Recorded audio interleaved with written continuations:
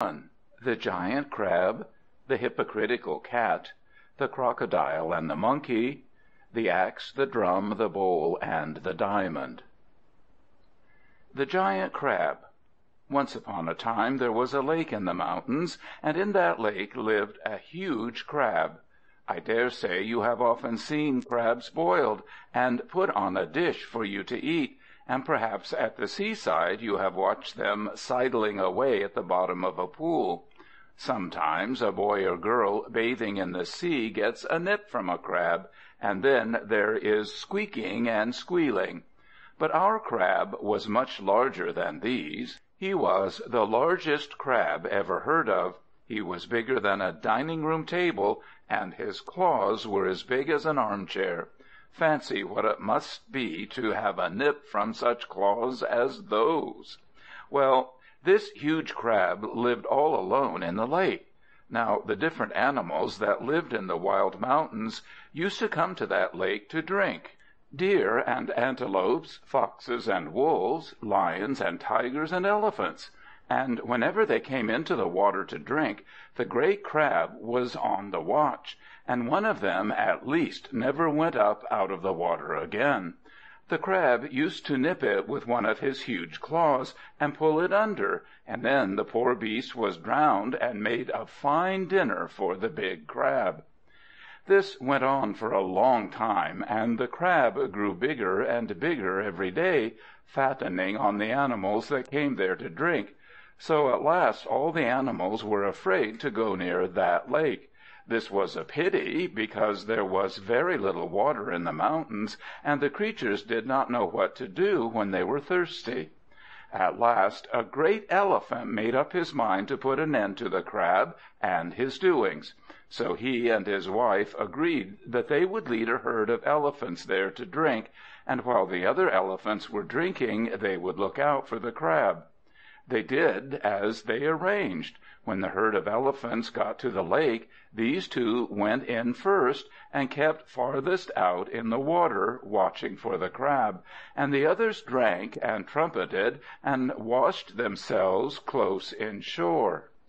Soon they had had enough, and began to go out of the water, and then, sure enough, the elephant felt a tremendous nip on the leg. The crab had crawled up under the water and got him fast. He nodded to his wife, who bravely stayed by his side, and then she began. "Dear Mr. Crab," she said, "please let my husband go."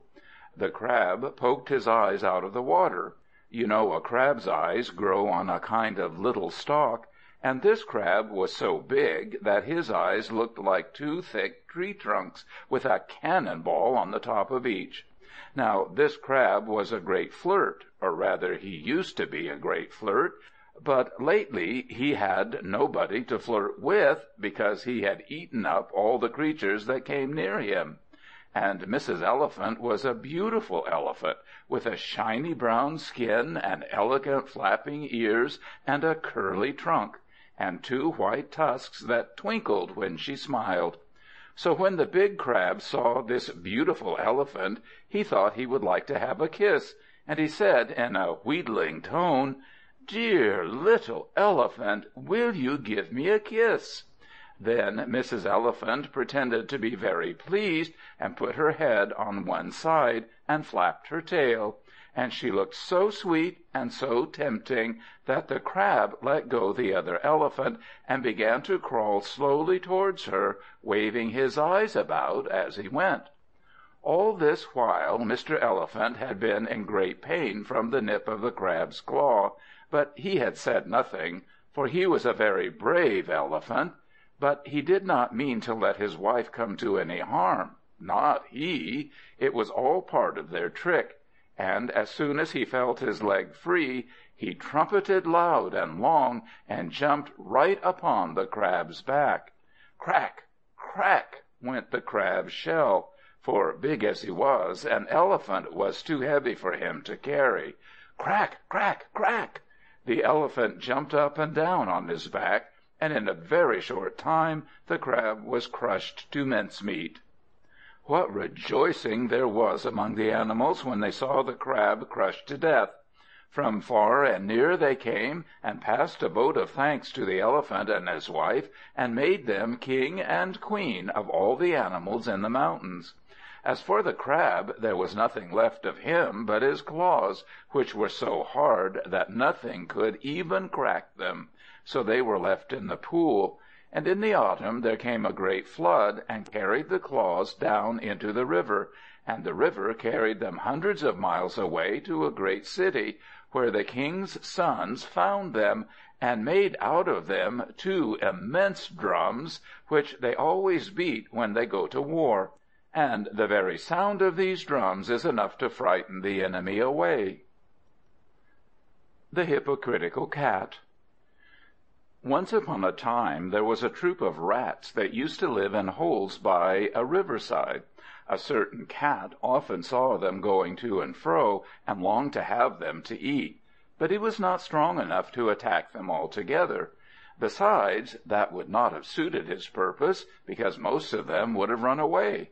So he used to stand early in the morning, not far from their holes, with his face towards the sun, snuffing up the air, and standing on one leg. The rats wondered why he did that, so one day they all trooped up to him in a body, and asked the reason. "What is your name, sir?" they began. "Holy is my name," said the cat. "Why do you stand on one leg?" "Because if I stood on all 4, the earth would not bear my weight." "And why do you keep your mouth open?" "Because I feed on the air, and never eat anything else." "And why do you face the sun?" "Because I worship the sun." What a pious cat, the rats all thought.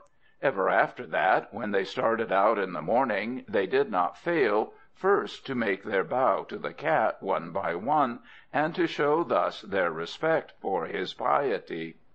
This was just what our cat wanted. Every day, as they filed past, he waited till the tail of the string came up, and then, like lightning, pounced upon the hindmost, and gobbled him up in a trice, after which he stood on one leg as before, licking his lips greedily. For a while all went well for the cat's plan, but at last the chief of the rats noticed that the troop seemed to grow smaller. Here and there he missed some familiar face. He could not make it out, but at last a thought came into his mind that perhaps the pious cat might know more about it than he chose to tell. Next day, accordingly, he posted himself at the tail of the troop, where he could see everything that went on, and as the rats, one by one, bowed before the cat, he watched the cat out of the end of his eye.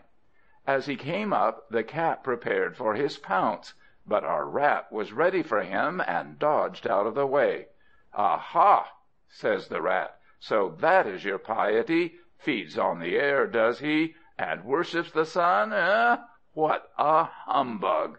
And with one spring he was at the cat's throat, and his sharp teeth fast. The other rats heard the scuffle, and came trooping back, and it was crunch and munch, till not a vestige remained of the hypocritical cat.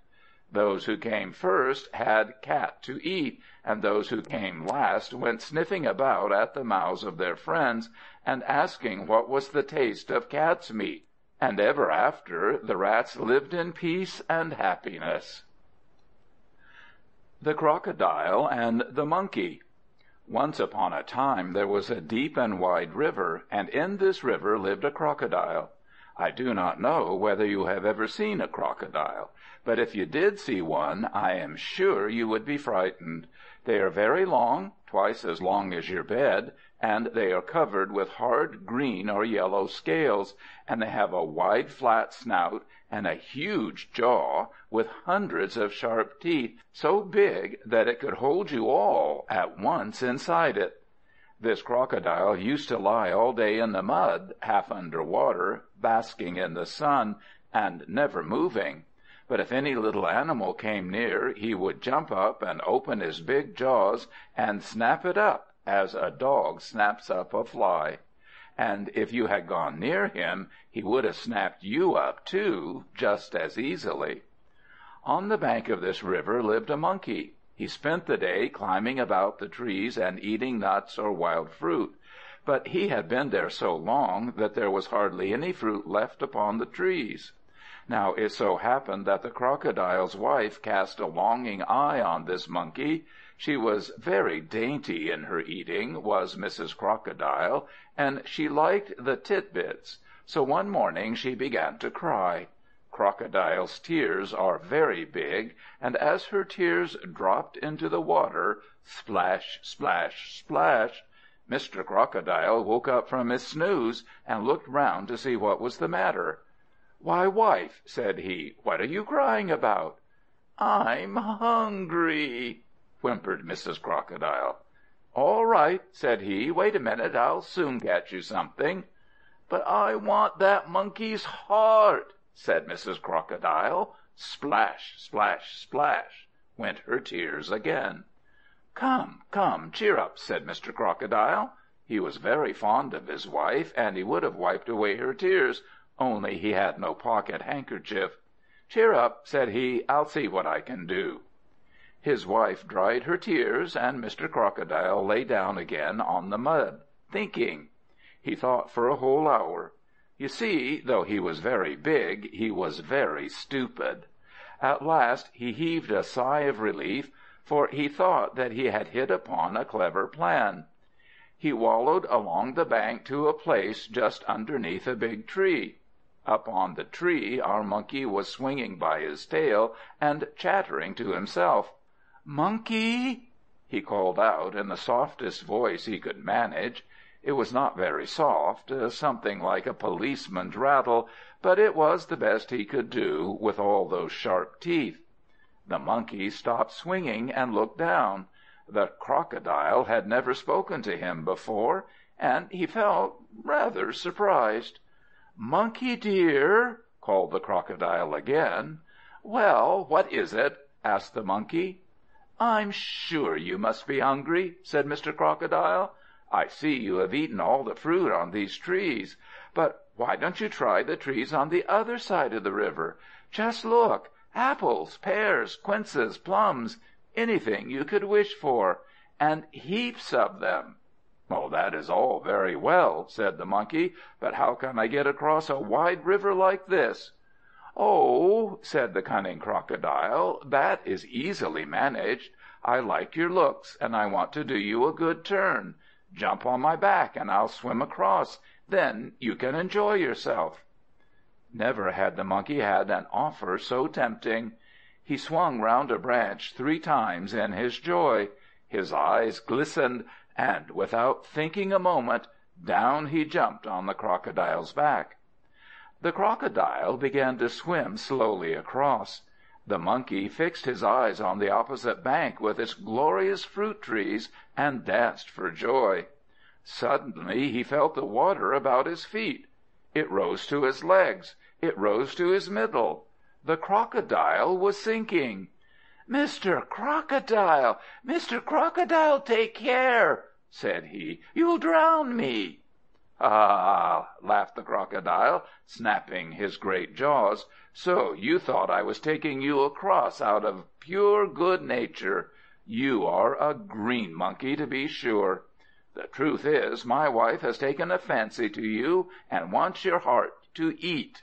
If you had seen her crying this morning, I am sure you would have pitied her." "What a good thing you told me," said the Monkey. He was a very clever Monkey, and had his wits about him. "Wait a bit, and I'll tell you why. My heart, I think you said? Why, I never carry my heart inside me. That would be too dangerous.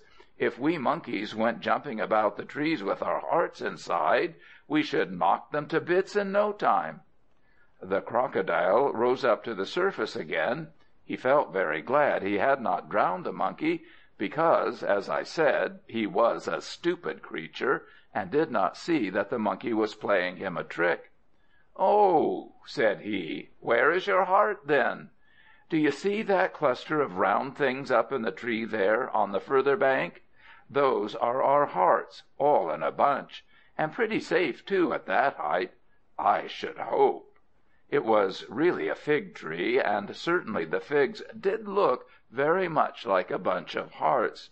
"Just you take me across," he went on, "and I'll climb up and drop my heart down. I can do very well without it." "You excellent creature," said the Crocodile, "so I will." And he swam across the river.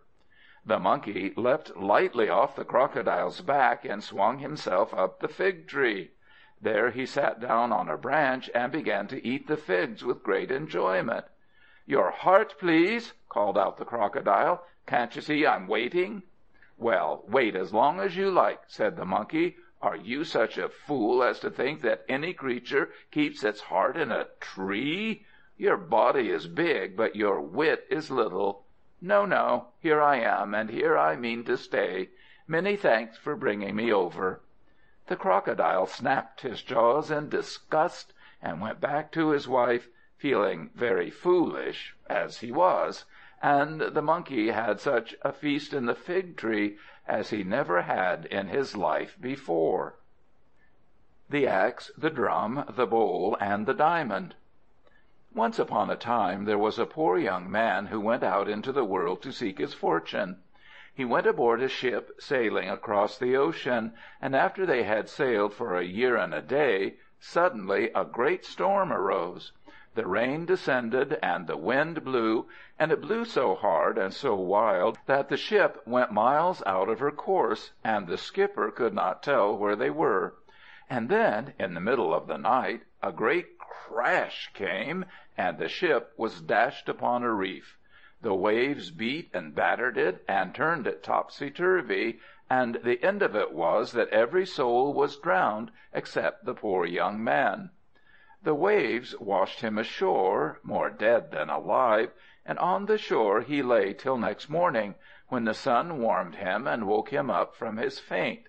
He got up and looked about him, and wandered over the place, which he found was an island. It did not take him long to walk round it, and then he saw that it was a small island, and far as the eye could reach, not another speck of land was to be seen.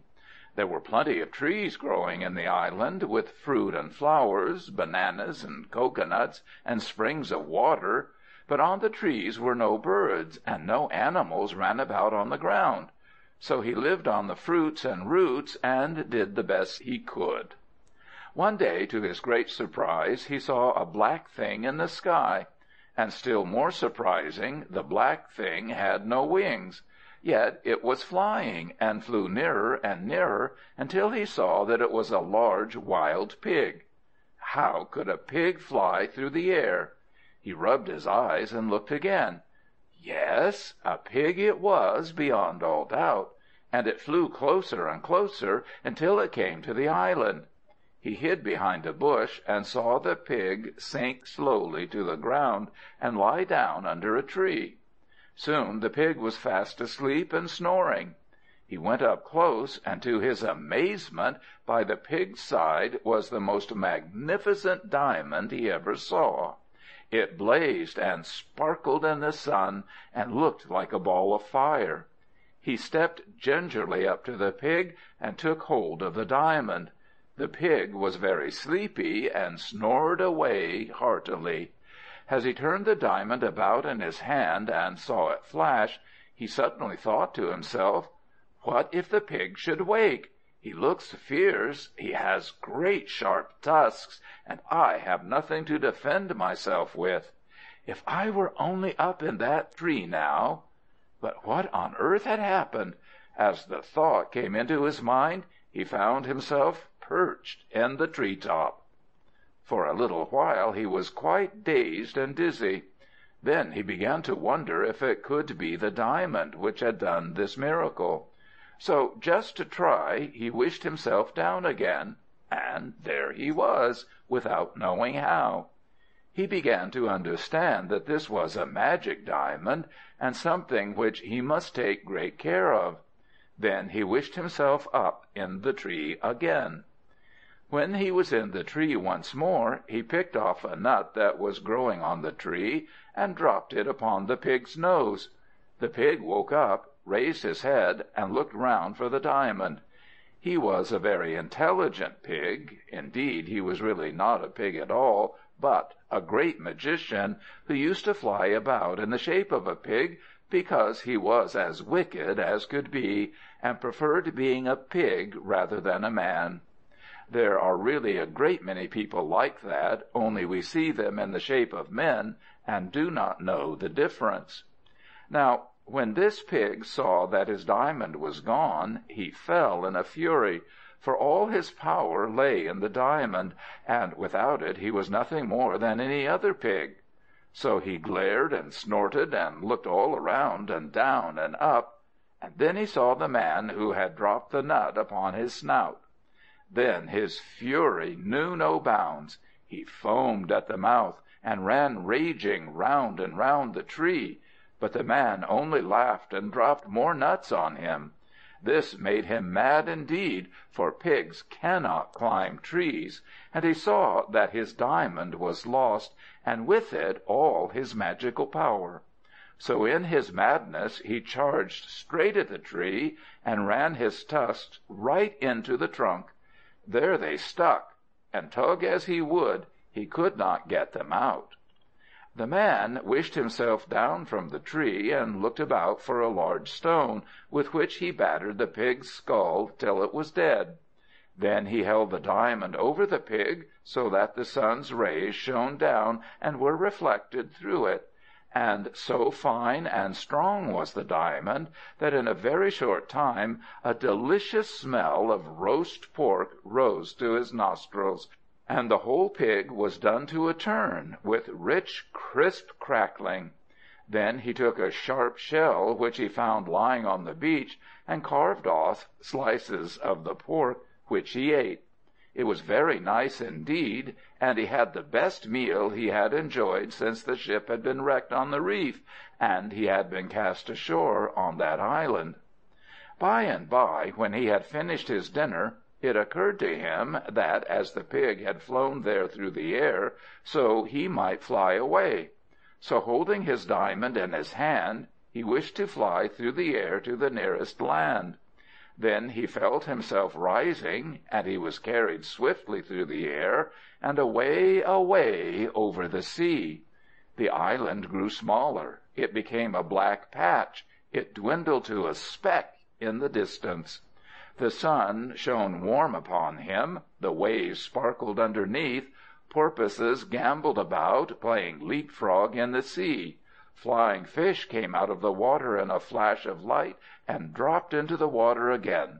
Still he went on, till, as the sun was setting, he came close to a sandy beach, and there before long he stood, wondering what he should do next. He looked round, and not far off, behind a clump of bushes, rose a thin column of smoke. He put the diamond in his pocket, and walked towards the smoke. Soon he saw a queer little hut, and at the door, upon the ground, sat a man without any legs. Whether a shark had bitten off his legs, or whether he never had any, I cannot tell you, for he never told me. But there he sat like a chessman. He had a fur cap and a fur coat. He did not need any trousers, for he had no legs to put them on, as I have told you.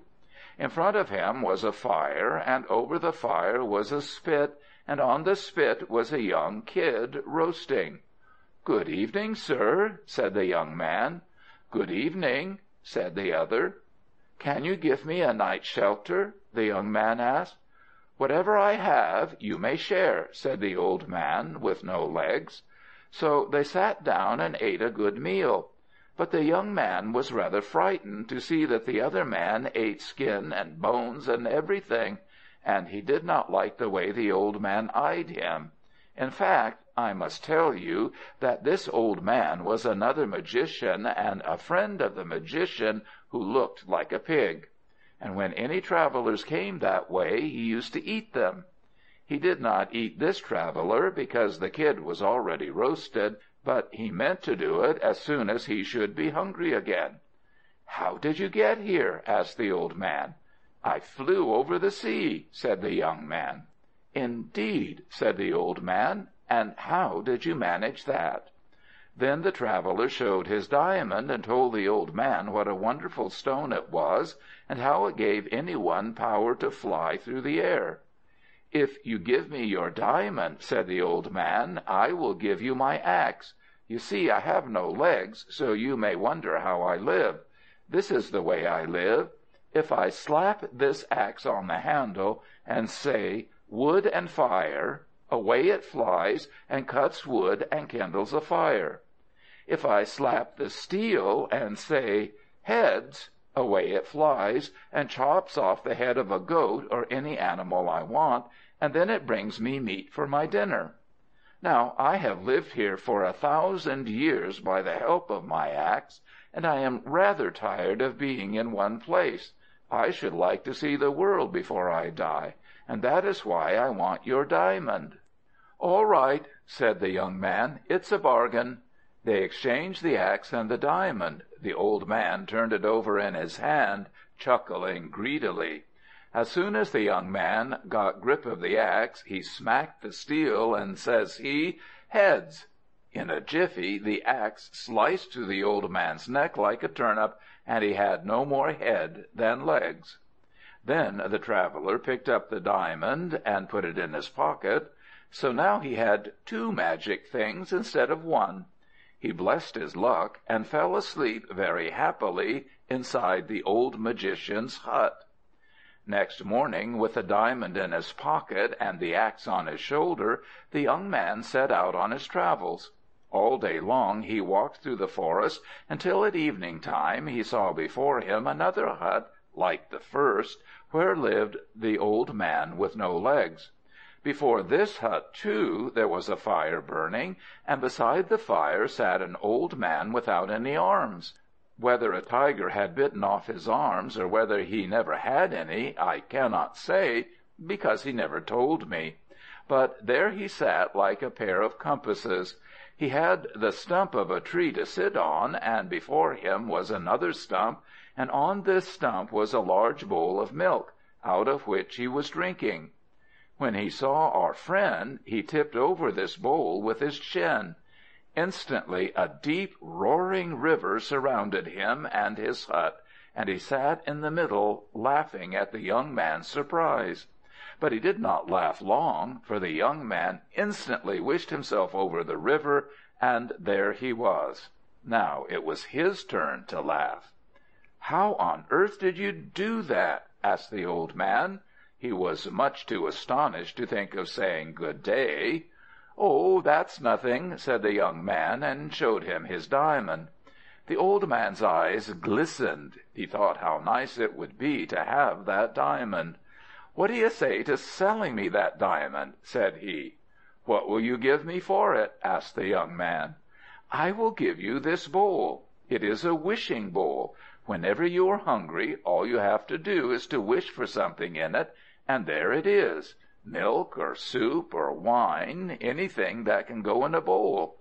And if you turn it over, as you saw me do just now, a rushing, roaring river pours out and surrounds you. Or, if you like, it will flood a whole country and drown every living thing." "Dear me," said the young man, "that is a wonderful bowl." "Well, I agree. I'll give you my diamond for it." So they exchanged the bowl and the diamond. The old man took the diamond in his hand and watched it sparkle, but he did not watch long, for the young man slapped his hatchet and cried, "Heads!" In a jiffy the steel sliced through the old man's neck like a cucumber, and he had no more head than arms. Then the young man picked up his diamond and put it away in his pocket. So now he had 3 wonderful things instead of 2. He blessed his good luck, wished for some delicious wine in his bowl, drank it, and went to sleep happily in the old man's hut. Next morning the young man was up betimes, and after taking a meal out of his wishing bowl, he set out once more to walk through the forest. After he had walked for some hours, he heard, far in the distance, a loud rub-a-dub-dub, rub-a-dub-dub, boom, boom, boom. He felt as if he could hardly help running away. Still, with a great effort, he began to walk towards the sound, which got louder and louder every minute, till at last it made a tremendous din. Then suddenly, just as he came upon a little open glade in the forest, he heard a rustle, bustle, jostle, and out of the trees came a great herd of elephants, lions, tigers, wolves, and all sorts of wild animals, their hair bristling with fright, and every one of them tearing along at full speed. They were far too much terrified to notice him, and scurrying across the glade, they vanished among the trees. By this time the noise had ceased, but it was not long before he came upon another little glade, and at the end of the glade was a hut, and in front of that hut sat a big black giant with a drum.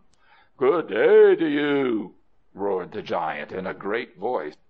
"Good day," said the young man, rather frightened. "Come and have something to eat," roared the giant. "Oh, thank you," said the young man.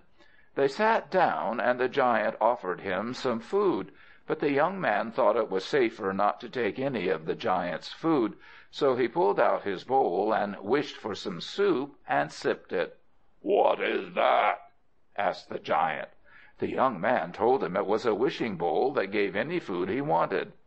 The giant was very much delighted with the wishing bowl, and thought that if he could get that bowl he would be able to eat without the trouble of getting things. "I'll buy that bowl," he roared. "What will you give me for it?" asked the young man. "I will give you this drum," said the giant. "If you beat on one side, everybody that hears it will run away." "Ah, that was why the lions and tigers were running away just now," said the young man. "Yes," said the giant, "and if you beat on the other side, a splendid army of soldiers and horses will spring up out of the ground and defend you." "All right, here you are," said the young man, and gave him the bowl. The giant took the bowl in great glee, and, horrid to tell, wished out loud for a bowl full of blood. He began to drink it, but he did not finish, for as he buried his nose in the bowl, the young man slapped his axe and said, "Heads!" Down came the axe with a crash on the giant's head, and cut it clean in two. If the young man was glad when he saw the giant's head cleft in two, he was gladder when he went inside the giant's hut. For there, all around the wall, were the bodies of travelers who had passed that way, and they were tied to the uprights of the wall, and their bodies were dry as dust and shriveled like a medlar. For this giant used to catch all travelers and tie them up in his house, and then he sucked their blood till they were dry. So when our traveler saw what a narrow escape he had had, he determined no longer to remain in that dreadful place. Picking up the bowl and the drum, and feeling to see that his axe and the diamond were safe, he wished himself at the gate of the nearest city. Now the king of this city was a very cruel king. He used to rob and murder even his own subjects, and as for strangers, he had short shrift and no mercy for them. So when the king heard that there was a stranger outside the gates, he made up his mind to have some sport, and sent out a company of soldiers to fetch him in. The young man beat his drum, and they all took to their heels. You may imagine how angry the king was to hear this. He had all their heads chopped off on the spot, and sent a regiment. The same thing happened to the regiment. But this only made the king angrier than ever. He ordered all his army to be marshaled before the gates, and himself, riding at their head, led them forward to capture this audacious stranger. Then the young man tipped over his wishing bowl. Out poured a roaring torrent of water that flooded the plain, and drowned every soldier in the army, all except the king, who had galloped back to the city, and got up on the wall. Then the young man slapped his axe and cried, "Heads! I want the king's head!" Off flew the axe through the air like a boomerang, and sliced off the king's head, and brought it back to its master. The people inside the city began to cheer with joy when they saw the king with his head off. And when the axe came back, the young man beat upon the other side of his drum, and lo and behold, the earth began to tremble. It seemed full of holes, and from every hole sprouted a warrior fully armed. Surrounded by his army, he marched into the city, where he became king, and lived happily ever after. And I hope that we may be half as happy as he was. End of Part 1.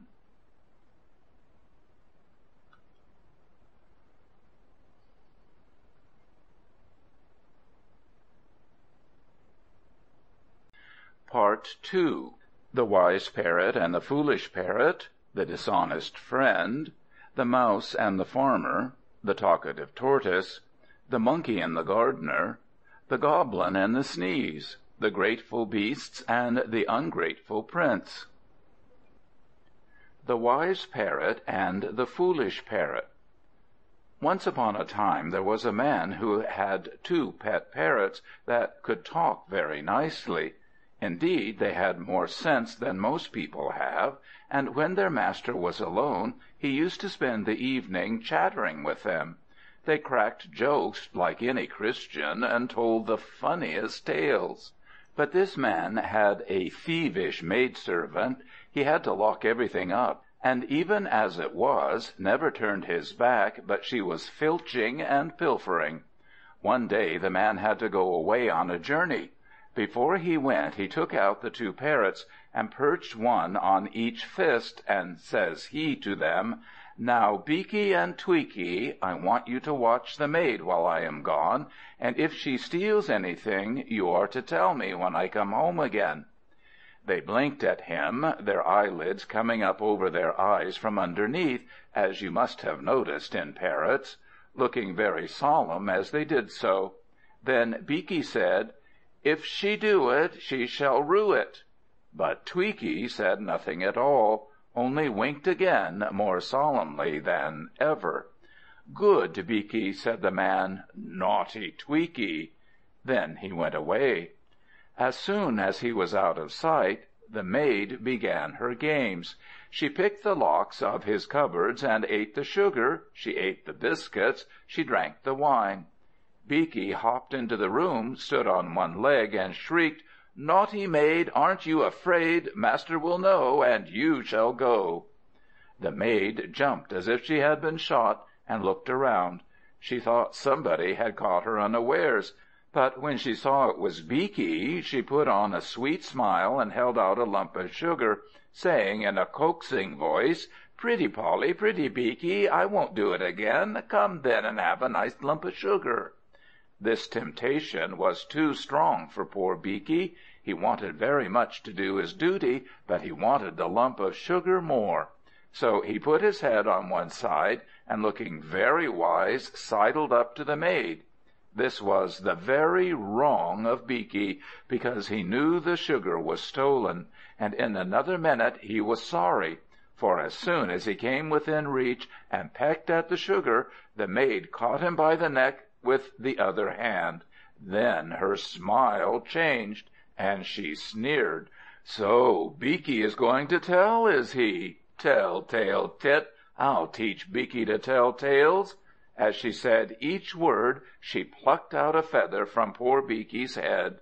Beaky shrieked, and Beaky struggled, but all in vain.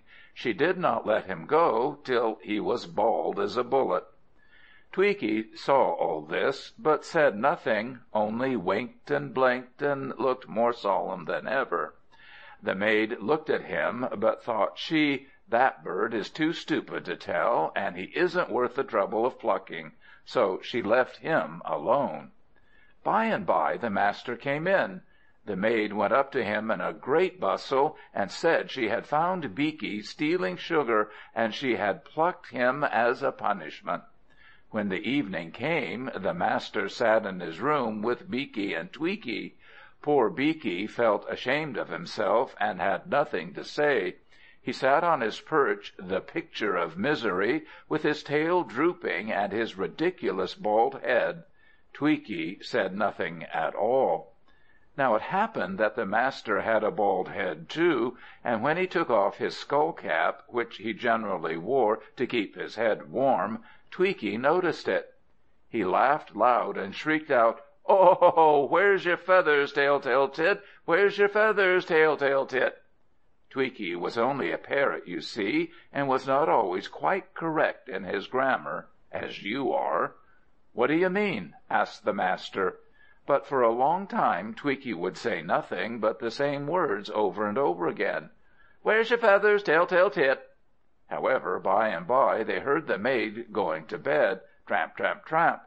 Then Tweaky grew a little braver, and next time the master asked him what he meant, he replied, "Every parrot has two eyes, both the foolish and the wise, but the wise can shut them tight when 'tis best to have no sight. Wisdom has the best of it. Where's your feathers, Tell-tale Tit?" Then the master understood what had happened, for he was a very clever man, and without any delay he ran upstairs, 2 steps at a time, and woke the maid, and made her dress herself, and turned her out of the house then and there. I wonder why he did not do it before, but that is no business of mine. After that, poor Beaky never had the heart to talk again, but Tweaky, whenever he saw a bald-headed man, or a woman with a high forehead, shrieked out at the top of his voice, "Ha, ha, ha, ha! Where's your feathers, Tell-tale Tit?" The Dishonest Friend. There was once a man who went on a journey, and he asked a friend to take charge of his plough till he should return. The friend promised to take great care of it, but no sooner was the man gone than he sold the plough, and put the price in his own pocket. Was not that a mean trick to serve a friend? The man came back, and asked his friend for the plough. "Oh, I am so sorry," the friend replied. "My house is infested with rats, and one night a very big rat came and ate it up." "Ah, well," said the man, "what can't be cured must be endured. It must have been a very big rat, though." "It was," said the other, "very big." You must not suppose this man was quite such a fool as he seemed. You will soon see why he did not make a fuss about his plough. Next day he took his friend's son out for a walk. When they had gone some distance, he took the boy to another friend's house, and told this friend to keep the boy safe, but not to let him go out of the house till he returned. Then he ran back to the boy's father. "Where is my boy?" asked the father. "Your boy? Oh, I remember. A hawk swooped down and carried him off." "Oh, you liar! Oh, you murderer!" cried the friend. "Come before the judge, and then we shall see." "As you please," said the man. So they went to the court. "What is your complaint?" asked the judge. "My lord, this man took my son out for a walk with him, and came back alone, and now he says a hawk carried him off. He must have murdered the boy. Justice, my lord, justice!" "What is this?" asked the judge sternly.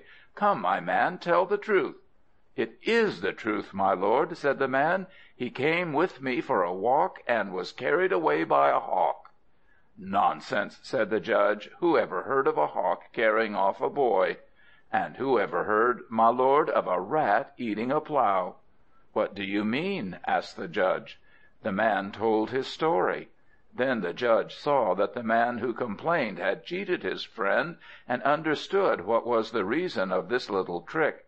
So he said to the man whose son was lost, "If you find the plough that was entrusted to you, perhaps your son may be found too." The man was much annoyed at being found out, but willy-nilly he had to give the plough back. Then his son was brought back safe to him again, and he began to see that honesty is the best policy.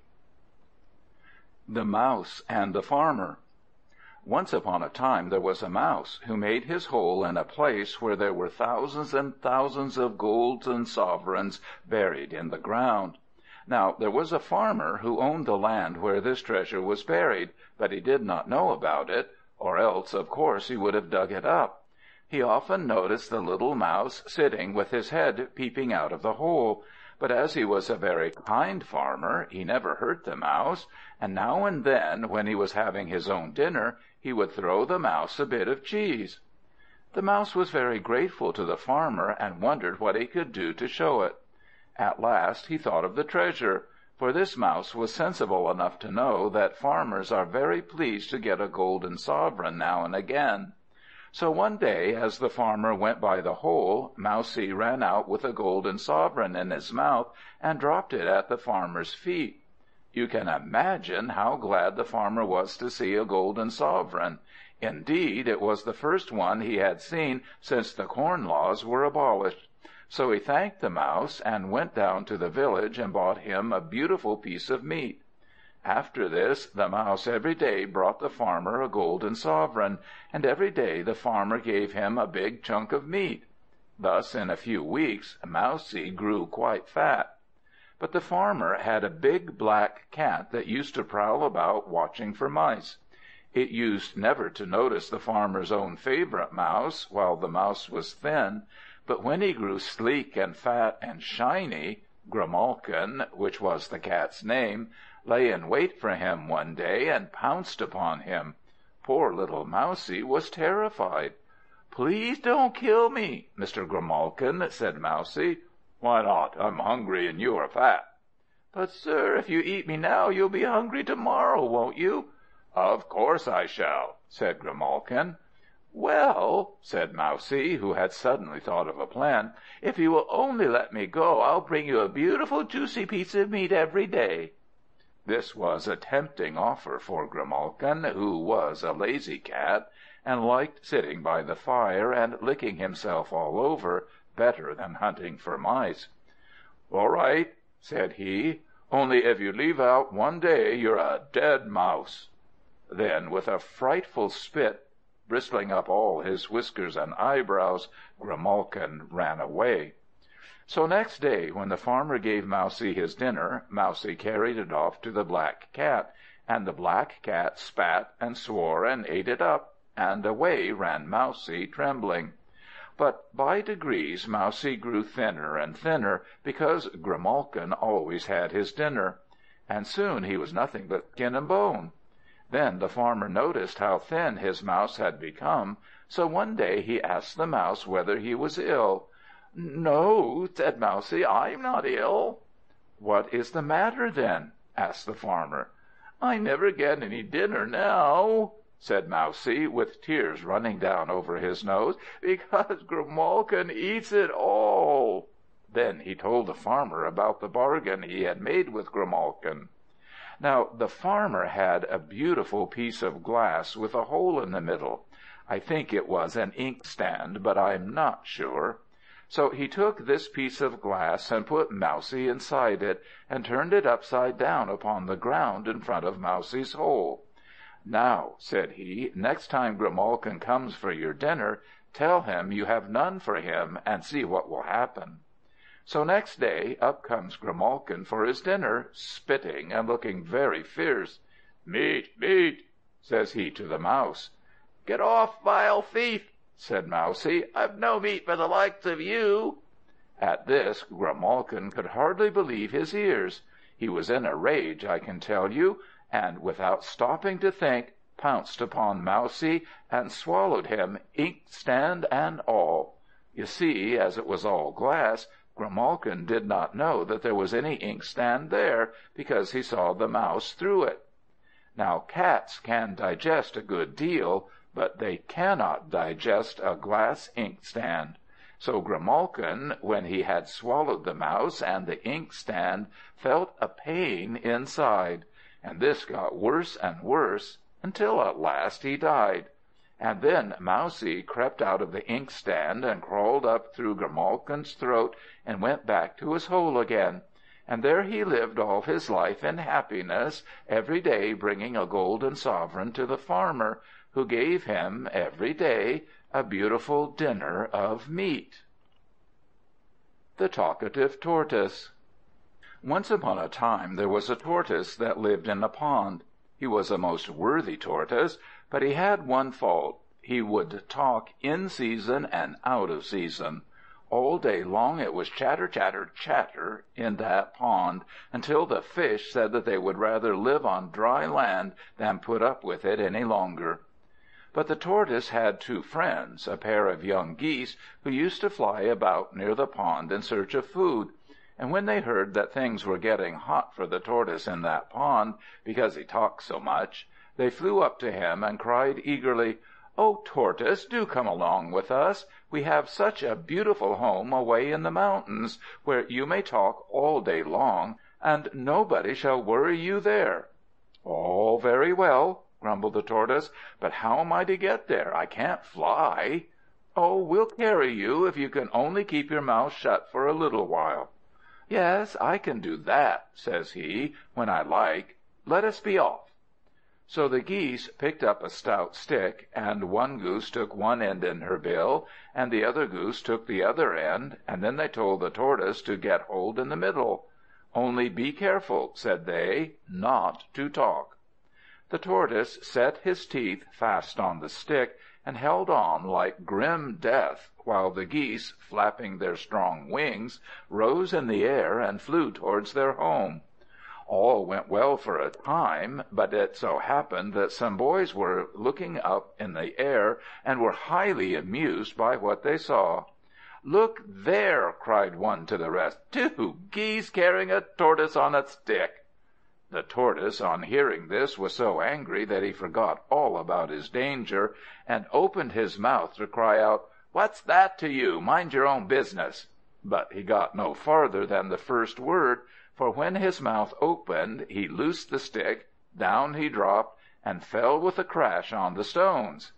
The talkative Tortoise lay dead, with his shell cracked in two. The Monkey and the Gardener. Once upon a time there was a beautiful park, full of all manner of trees and shrubs, with beds of flowers set here and there, and no end of fruit trees. A gardener used to take care of this park, pruning the trees when they made too much wood, and digging the ground and watering the flowers in dry weather. It happened that there was a fair to be held away in the city, and the gardener very much wanted to go. But who would take care of the park and garden? If his master came in and found all the flowers drooping or dead, what would he say then? It would never do. Meditating thus and in doubt, he looked up into the branches of the trees, and a bright thought struck him. I must tell you that in this park there were not only herds of deer and plenty of rabbits and other creatures that usually live in parks, but there were troops of monkeys in the trees, who climbed and chattered and cracked nuts all day long, with no lessons to do. And when the gardener cast up his eyes to the trees, he saw some monkeys that he knew very well indeed. Many a time he had been kind to them, and now he thought they should do the like by him, as one good turn deserves another. So the gardener called out, "Monkeys, I want you." Down they all clambered, and in a very short time they were sitting beside him on the grass. "Monkeys," said he, "I have been a good friend to you, letting you eat my nuts and apples, and now I want to take a holiday. Will you water my garden while I am away?" "Oh, yes, yes, yes, yes!" cried the monkeys. They thought it a great joke, and leaped for joy. So the gardener handed over his watering pots to the monkeys, and put on his Sunday clothes, and went away to the fair. Meanwhile the monkeys held a solemn council, sitting in a ring round the Monkey Chief. "Brothers," said the Monkey Chief, "our good friend the gardener has given us charge of this garden and all there is in it. We must take care not to hurt anything, and above all not to waste the water. There is very little water, and I really don't think it will go round." It was in fact a well, very small at the top, but very deep, and at the bottom the water was always running. You might have watered till doomsday out of that well. But monkeys, though they are cunning, are not wise, and these monkeys thought that a little round hole could not hold very much water. "So you see," the Monkey Chief went on, "you must give each plant just enough water and no more, and I think the best way will be to see how long the roots are." So each monkey took a watering pot, and they scattered all over the garden. Every bush and every plant they carefully pulled up and measured its root, and then they gave a great deal of water to plants with long roots, and only a little when the roots were short. After that they put the plants and bushes back in the holes they came from. After a day or two, back came the gardener from his fair. But what was his horror to see that nearly all the plants in the garden were drooping, some of them dead, and many dying, while the monkeys were busy in every direction pulling up the rest. "Oh dear, what in the world are you doing? My garden is ruined! My garden is ruined!" The poor gardener wept for sorrow. The chief monkey was very much surprised. He thought he had been very clever to put water according to the size of the roots, and he said so. "Clever!" said the gardener. "Clever indeed! Fools you are! There is no mistake about that." "Fools they may be," said his master, who had come up behind him without being seen, "but after all, that is their nature. You ought to have known better than to put monkeys in charge of a garden, and you are a greater fool than they." Then he sent that gardener away and got another. The Goblin and the Sneeze. Once upon a time there was a very powerful goblin who haunted a little house just outside the gates of a city. Nobody else lived in this house. There was a big black beam that ran across from one side to the other, up in the roof, and there this goblin perched. For 12 years he had served the king of the goblins faithfully, and as a reward he was now permitted to gobble up any man who sneezed inside that house. And indeed that is why these creatures are called goblins. But if, when a man sneezed, someone said, "God bless you," as people do say, or "May you live 100 years," then the man who said it was free, and if the other answered, "The same to you," he was free too. Everybody but these the goblin might gobble up for a single sneeze. Now it fell out that one day a father and son were traveling along the road, and they came to the city gates just as the sun went down.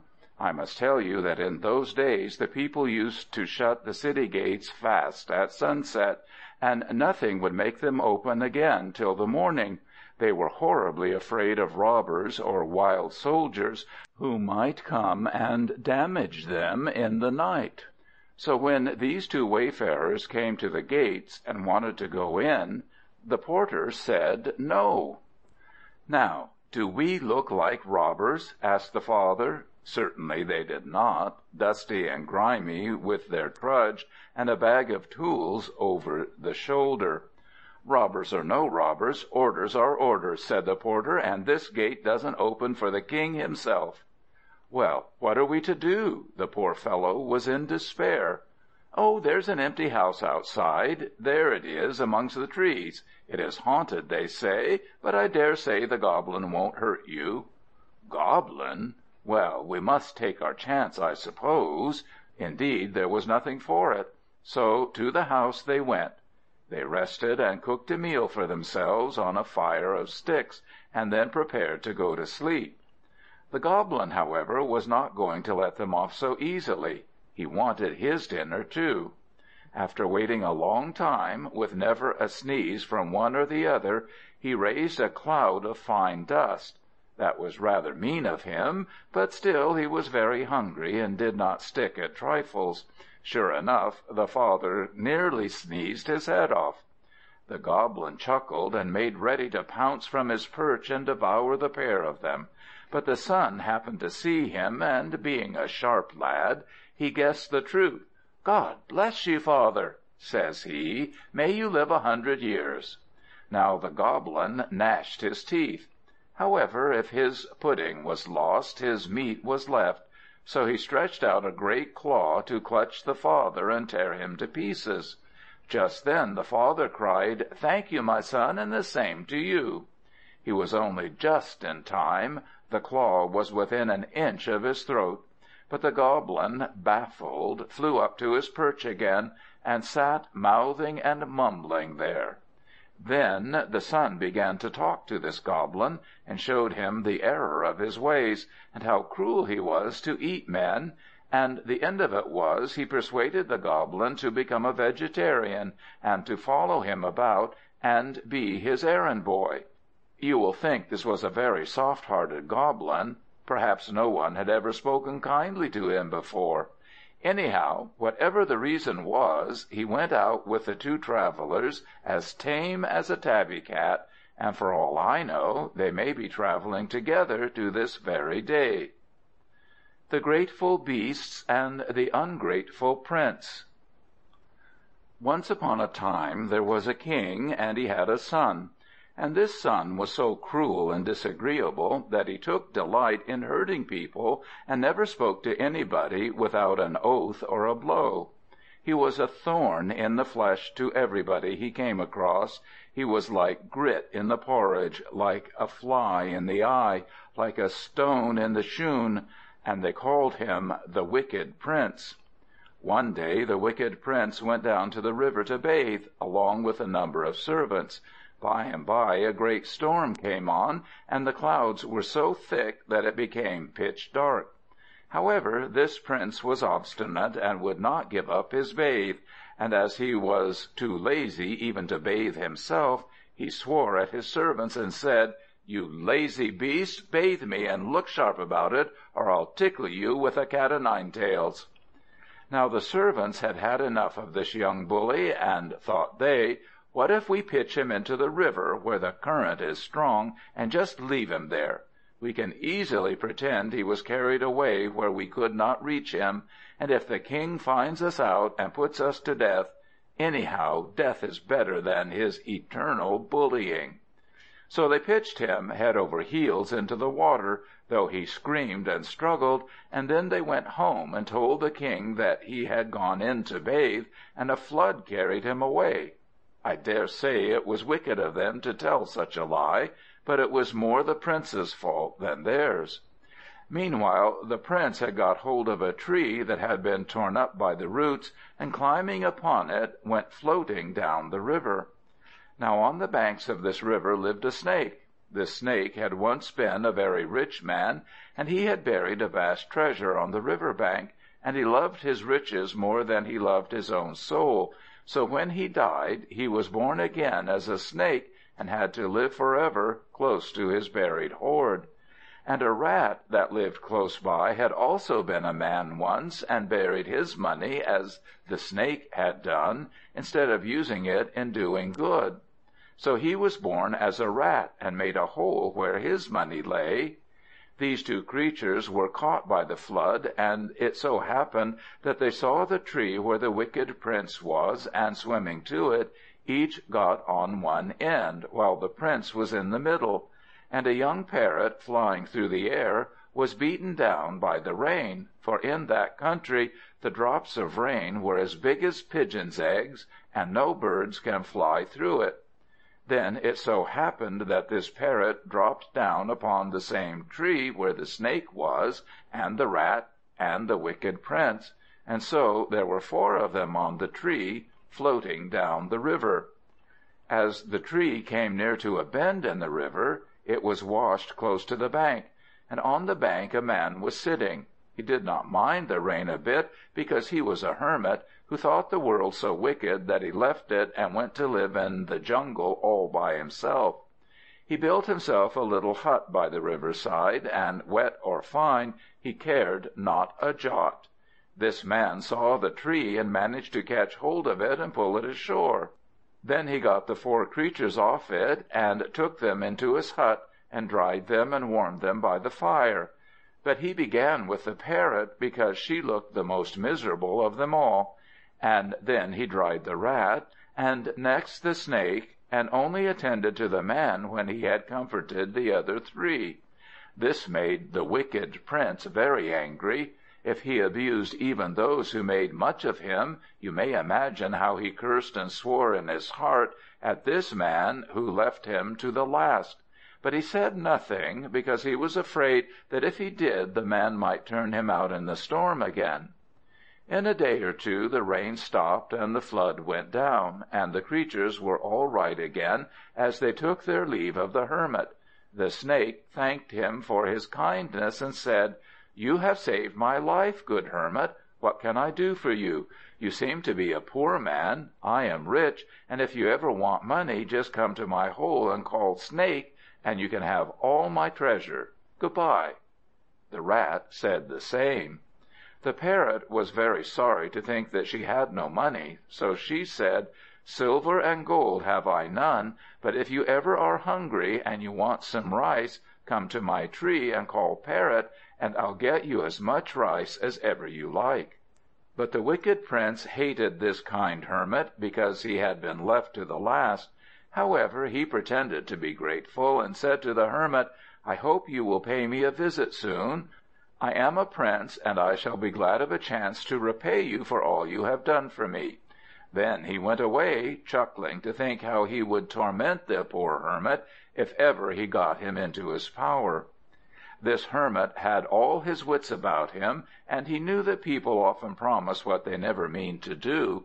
So after a while he thought he would put them all to the test. So first he took his stick and journeyed to the city where the wicked Prince lived. The Prince, who was king himself now, saw him coming, and thought to himself, "Aha! Here's that rascal that left me to the last. Wants me to pay him for it, I suppose. Well, I'll pay him. I'll pay him out."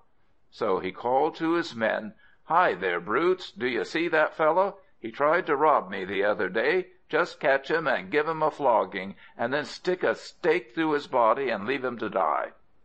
Then the servants caught the hermit and flogged him well, but the hermit did not cry out or grumble, only kept on saying to himself quietly, "The proverb's true, the proverb's true."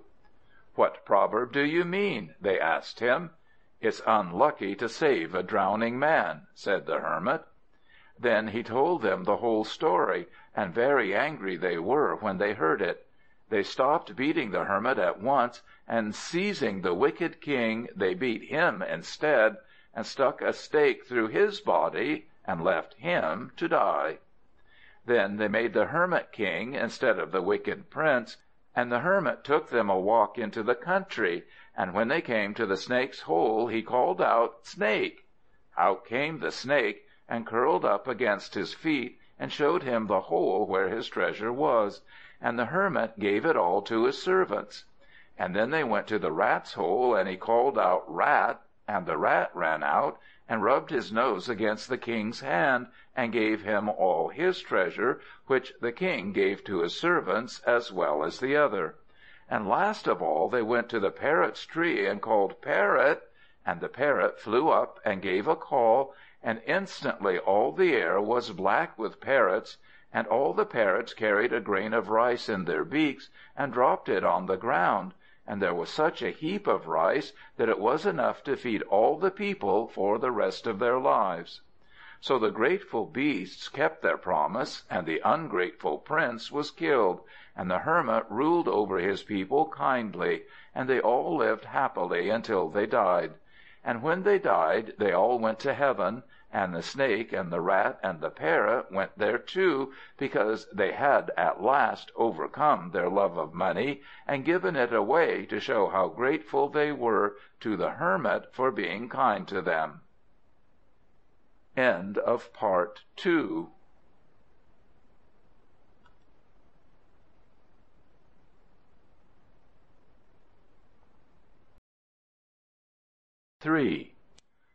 The Goblin in the Pool, the Foolish Farmer and the King, the Pious Wolf, Birds of a Feather, Spend a Pound to Win a Penny, the Cunning Crane and the Crab, Union is Strength, Silence is Golden, the Great Yellow King and his Porter. The Goblin in the Pool. Animals in the forest have no bottles and glasses to drink out of, so if they are thirsty, they have to go down to a pool. Now in a certain great forest there was a pool in which lived a horrible goblin. He was big and black, like an immense monkey, with an immense mouth and 4 rows of sharp teeth. But he could not come out of the water, because he had no nose, but only gills like a fish. So if any animal came down into the water to get a drink, he pounced upon him at once and gobbled him up. But he could not touch the animals while they remained on the bank. One year there was a great drought, and the sun was so hot that it dried up all the water in that forest for many miles around, except the pool where this goblin was. But this pool was very deep and cool under the trees, and therefore it was not dried up. There was a herd of monkeys who had been wandering about for a long time in search of water, but found none until they came to this pool. But the king of the monkeys was very clever, and he noticed that there were a great many footprints going down to the water, and none coming away. So he warned his monkeys not to go near that pool. However, one of them was very thirsty and ran down into the water. But as soon as he got into the water and was having a delicious drink, suddenly he disappeared. There were some bubbles, and no more was seen of the monkey. The other monkeys watched for a long time, wondering what had become of their friend, and then another, who was so thirsty that he could not help it, stepped quietly into the water and began to drink. In an instant he gave a shriek and threw up his hands, and the others saw him dragged down below the water. A few bubbles came up to the top and burst, but the poor monkey was gone.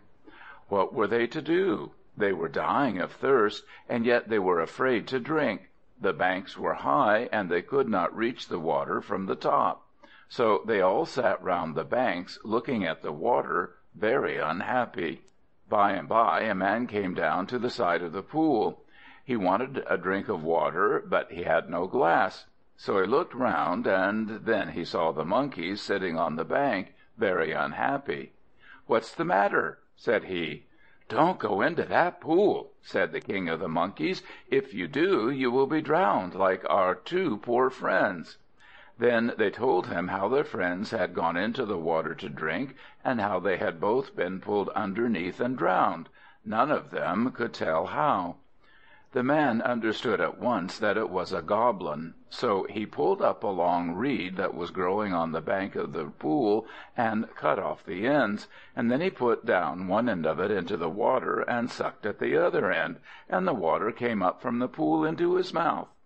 At this the monkeys were delighted, and they all pulled up reeds from the bank, for you know how a monkey always imitates what he sees men do, and sucked up the water through them, and so quenched their thirst without going into the pool. And the goblin, finding that no more food was to be got, died of starvation, and a good thing too. The Foolish Farmer and the King. Once there was a foolish farmer who had a son at court serving the king. This farmer was a very poor man, and all he had to plough his fields with was one pair of oxen. 2 oxen was all he had, and one of them died. The poor farmer was in despair. 1 ox was not enough to draw the plough over the heavy land, and he had no money to buy another. So he sent a message to his son that he was wanted at home. When the son came, his father told him that one of his oxen was dead, and he had no money to buy another. So he begged his son to ask the king to give him an ox. "Oh, no, no," said his son. "I am always asking the king for something. If you want an ox, you must ask him yourself." "I can't do it," said the poor farmer. "You know what a muddlehead I am. If I go to ask the king for another ox, I shall end by giving him this one." "Well, what must be," said his son. "Anyhow, I cannot ask the king, but I'll train you to do it." So he led his father to a place which was dotted all over with clumps of grass. The young courtier tied up a number of bundles of this grass and arranged them in rows. "Now, look here, father," said he. "This is the king, that is the prime minister, that is the general, here are the other grandees," pointing to each bundle as he said the name. "When you come into the king's presence, you must begin by saying, 'Long live the king.' and then ask your boon." To help him to remember, the son made up a little verse for his father to say, and this is the verse: "I had 2 oxen to my plough, with which my work was done. Now one is dead. O mighty king, please give me another one." "Well," said the farmer, "I think I can say that." And he repeated it over and over, bowing and scraping to the bunch of grass that he called the king. Every day for a whole year the farmer practiced, and how the ploughing got on meanwhile I do not know. Perhaps he lived on a seed corn, and did not plough at all. At the end of the year he said to his son, "Now I know that little verse of yours. Now I can say it before any man. Take me to the king." So together father and son trudged away to the king's palace. There on a throne he sat, in gorgeous robes, with his courtiers all around him, the prime minister, the general, and all, just as the young man had told his father. But the poor farmer, his head was beginning to swim already. "Who is this?" said the king to the farmer's son, who, as you know, was a courtier, so the king knew him. "It is my father, sire," he answered. "What does he want?" the king asked. All eyes were turned on the farmer, who by this time was as red as a turkey cock, and hardly knew whether he stood on head or heels. However, he plucked up courage, and out came the verse as pat as a pancake: "I had 2 oxen to my plough, with which my work was done.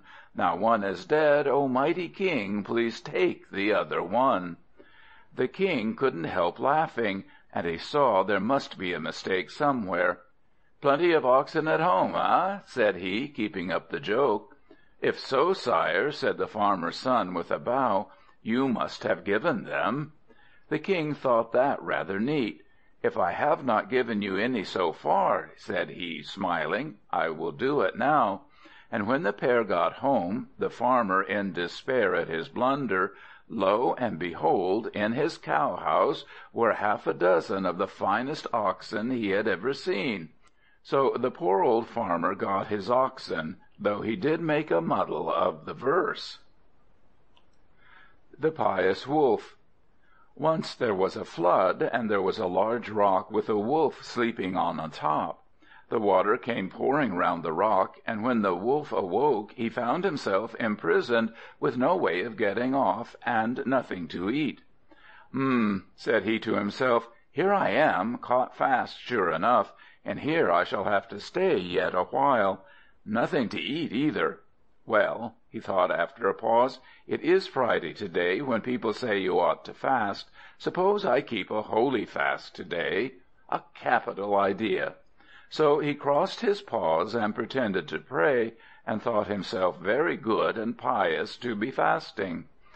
A fairy saw this and heard what he said, and she thought she would just see how much was real and how much was sham. So she changed herself into the shape of a pretty little kid, and jumped down out of the air onto the rock. The wolf opened an eye to see what the noise could be, and there was a tender little kid standing on the rock. He forgot his prayers in a minute. "Aha!" said he, "a kid! I can keep my Friday fast tomorrow. Now for the kid." He smacked his lips and jumped at the kid. But the kid jumped away, and try as he would, he could not come near it. You know it was the fairy, and the fairy did not let herself be caught. After trying to catch the kid for some time, the wolf lay down again. "After all," said he, "it is Friday, and perhaps I can best keep my fast to-day." "You humbug!" said the fairy, who had gone back to her proper shape. "You are a nice creature to pretend that you are keeping fast. You fast because you can't help it, not because you are really good. As a punishment, you shall stay on this rock till next Friday, and fast for a week." So saying, she opened her wings and flew far away. Birds of a Feather. Once upon a time there was a big horse called Chestnut. He was as fierce as a fury, and bit everybody who came near him. His groom always had a broken bone, or a bruise at the least, And as for the other horses, let Chestnut loose in the herd, and there was a fine to do. A kick for one, a bite for another. It was hurry, scurry, worry, till they took themselves off and left him alone in the clover. Now the King wanted to buy some horses, and a dealer had driven down a couple of hundred of them for the King to buy.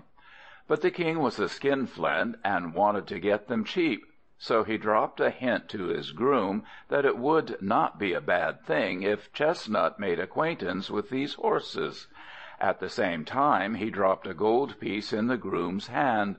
So the groom led Chestnut by this new herd, and all of a sudden he quietly flicked Chestnut with his whip. Chestnut reared and plunged, the groom shouted, and pretending to find the horse too strong for him, let go the halter. Off galloped Chestnut, kicking up his heels in the air, roaring and whinnying. And fine fun he had among the new horses. By the time he had done with them, hardly one had a whole skin. The poor dealer was in despair. He would be ruined. And next day, when the King came to see the horses, he turned up his nose. "Pooh! Do you suppose I want bruised old hacks like that? Look at that sore! And here is a broken jaw. Why, half of them limp." In vain the dealer protested that it was Chestnut's fault. The King only laughed, and asked if he expected him to believe that one horse could do all that mischief. And yet, as you know, it was one horse, and at the King's own bidding, too. However, it was a pity that he should have to take them back again, the King said. So if he liked, as a favor, he would buy the horses at half price. The dealer was not taken in by this, but he pretended to be very grateful, and went home again, wondering what he could do. He was afraid to offend the King, and indeed very few people were rich enough to buy his splendid horses. So he knew that he would be obliged to take some more down to the King another time. Then he suddenly remembered he had just such another vicious brute at home, named Strongjaw, that nobody could do anything with. "Aha!" said he, "I have it. I'll take Strongjaw down with me next time, and if he does not prove a match for Chestnut, I am very much mistaken." He chuckled with glee as he thought what a fine fight there would be between the two.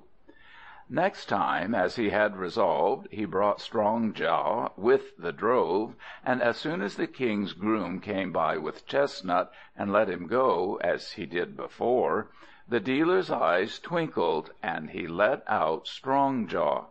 Chestnut pricked up his ears, and Strongjaw pricked up his.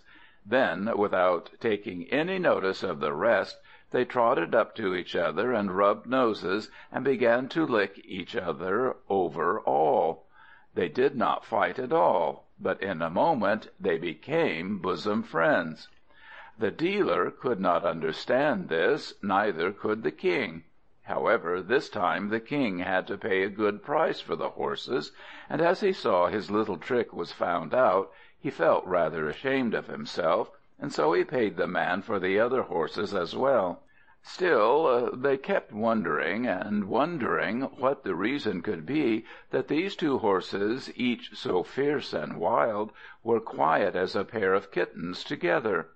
The King asked the wisest man in all his kingdom to explain it. The man, who was a minstrel, that is, he used to sing songs to the King about all that had happened or would happen in the world, took up his harp and sang, "If the reason you would know, like to like will always go. Here's a pair of vicious horses, just the same in all their courses. Both are wild and bite their tether. Birds of a feather flock together." Spend a pound to win a penny.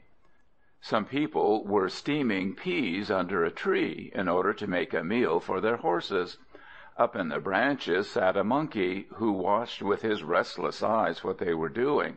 "Aha!" thought the monkey, "I spy my dinner." So when they had finished steaming the peas, and turned away for a moment to look after the horses, gently, gently, the monkey let himself down from the tree. he grabbed at the peas and stuffed his mouth with them, and both hands as full as he could hold. Then he clambered up to his perch as best he could. There he sat, his wizened old face happy and cunning, eating the peas. Suddenly one pea fell. "Oh dear, oh dear, oh my pea," cried the Monkey, gibbering in distress. The other peas began to fall out of his mouth, but he did not notice them. He wrung his hands in despair, and the peas began to fall out of his hands too, but he took no notice. All he thought of was this, that one pea was gone. So he shinnied down the trunk and scrambled about on the ground, hunting for his lost pea, but he could not find it anywhere. By this time the men had come back, after seeing to their horses. When they saw a monkey meddling with their cooking pots, they all waved their arms and called out, "Shoo! Shoo!" Then they picked up stones and began to pelt the monkey with them. This terrified the monkey so much that he gave one jump to the nearest branch and swung himself up to the top of the tree. After all, said he to himself, it was only one pea. But he ought to have thought of that before, for now, like a thunderclap, it came home to him that somehow or other all the other peas had gone too. That day the monkey had to content himself with the smell of boiled peas for dinner, and I hope the loss taught him not to be so greedy in future.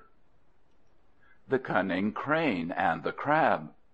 Once upon a time a number of fish lived in a little pool. It was all very well while there was rain, but when summer came and it began to be very hot, the water dried up and got lower and lower until there was hardly enough to hide the fish. Now, not far away there was a beautiful lake, always fresh and cool, for it lay under the shadow of great trees, and it was covered all over with water lilies. And a crane lived on the banks of this lake. The crane used to eat fish when he could catch any, and one day, coming to the little pool, he saw all the fish gasping in it, and thought of a neat trick to get hold of them without trouble. "Dear fish," said the crane, "I am so sorry to see you cooped up in this hole. I know a beautiful lake close by, deep and fresh and cool, and if you like, I will carry you there." The fish did not know what to make of this, because never since the world began had a crane done a good turn to a fish. You see, it is just as absurd to suppose that a crane would help fish as to think that a cat would be kind to a mouse. So they said to the crane, "We don't believe you. What you want is to eat us." This was just what the crane did want, but he did not say so. "Oh, no, no," said he, "I'm not so cruel as all that. I have eaten a fish now and then." He saw it was of no use denying that, because they knew he had. "But I have plenty of other food, and it goes to my heart to see you here. In this hot water you will all be boiled fish before long." "That's true enough," said the fish. "The water is hot." Well, the end of it was, they persuaded an old fish with one eye to go and see. The crane took the one-eyed fish in his beak and put him in the lake, and when he had seen that what the crane said was true so far, he carried the fish back again to tell the others. The old fish could not say enough to praise the lake. "It's ever so big," he said, "and deep and cool, just as the crane said, and there are trees overshadowing it, and water lilies are growing in the mud, and the whole of it is covered with fine fat flies. Ah, what a feast I have had!" And he rolled up his one eye at the thought of it. Then all the fish were eager to go, and now it was who should be first. Every fish was anxious to remain no longer in the pool. They came to the top of the water, all begging the crane to take them to this beautiful lake. "One at a time," said the crane. "I have only one beak, you know." And he smiled to himself, for that beak was made to eat fish, not to carry them. However, it was decided that as the one-eyed fish had been so brave as to trust himself in the crane's beak, before he knew what the truth was, he certainly deserved to go first. So the crane took the one-eyed fish in his beak and carried him over to the lake. But this time he did not drop the fish in. He laid him in the cleft of a tree, and pecked his one eye out with his beak. Then he killed him, and ate him up, and dropped his bones at the foot of the tree. By and by the crane came back for another. "Now then, who's next?" asked the crane. "Old One-eye is swimming about as happy as a king." He picked up another fish, and served him like the first, dropping his bones at the foot of the tree. And so it went on, until in a few days the pool was empty. The cunning crane had eaten every single one of the fish. He stood on the bank, peering into every hole, to see whether there might not be a little one left somewhere.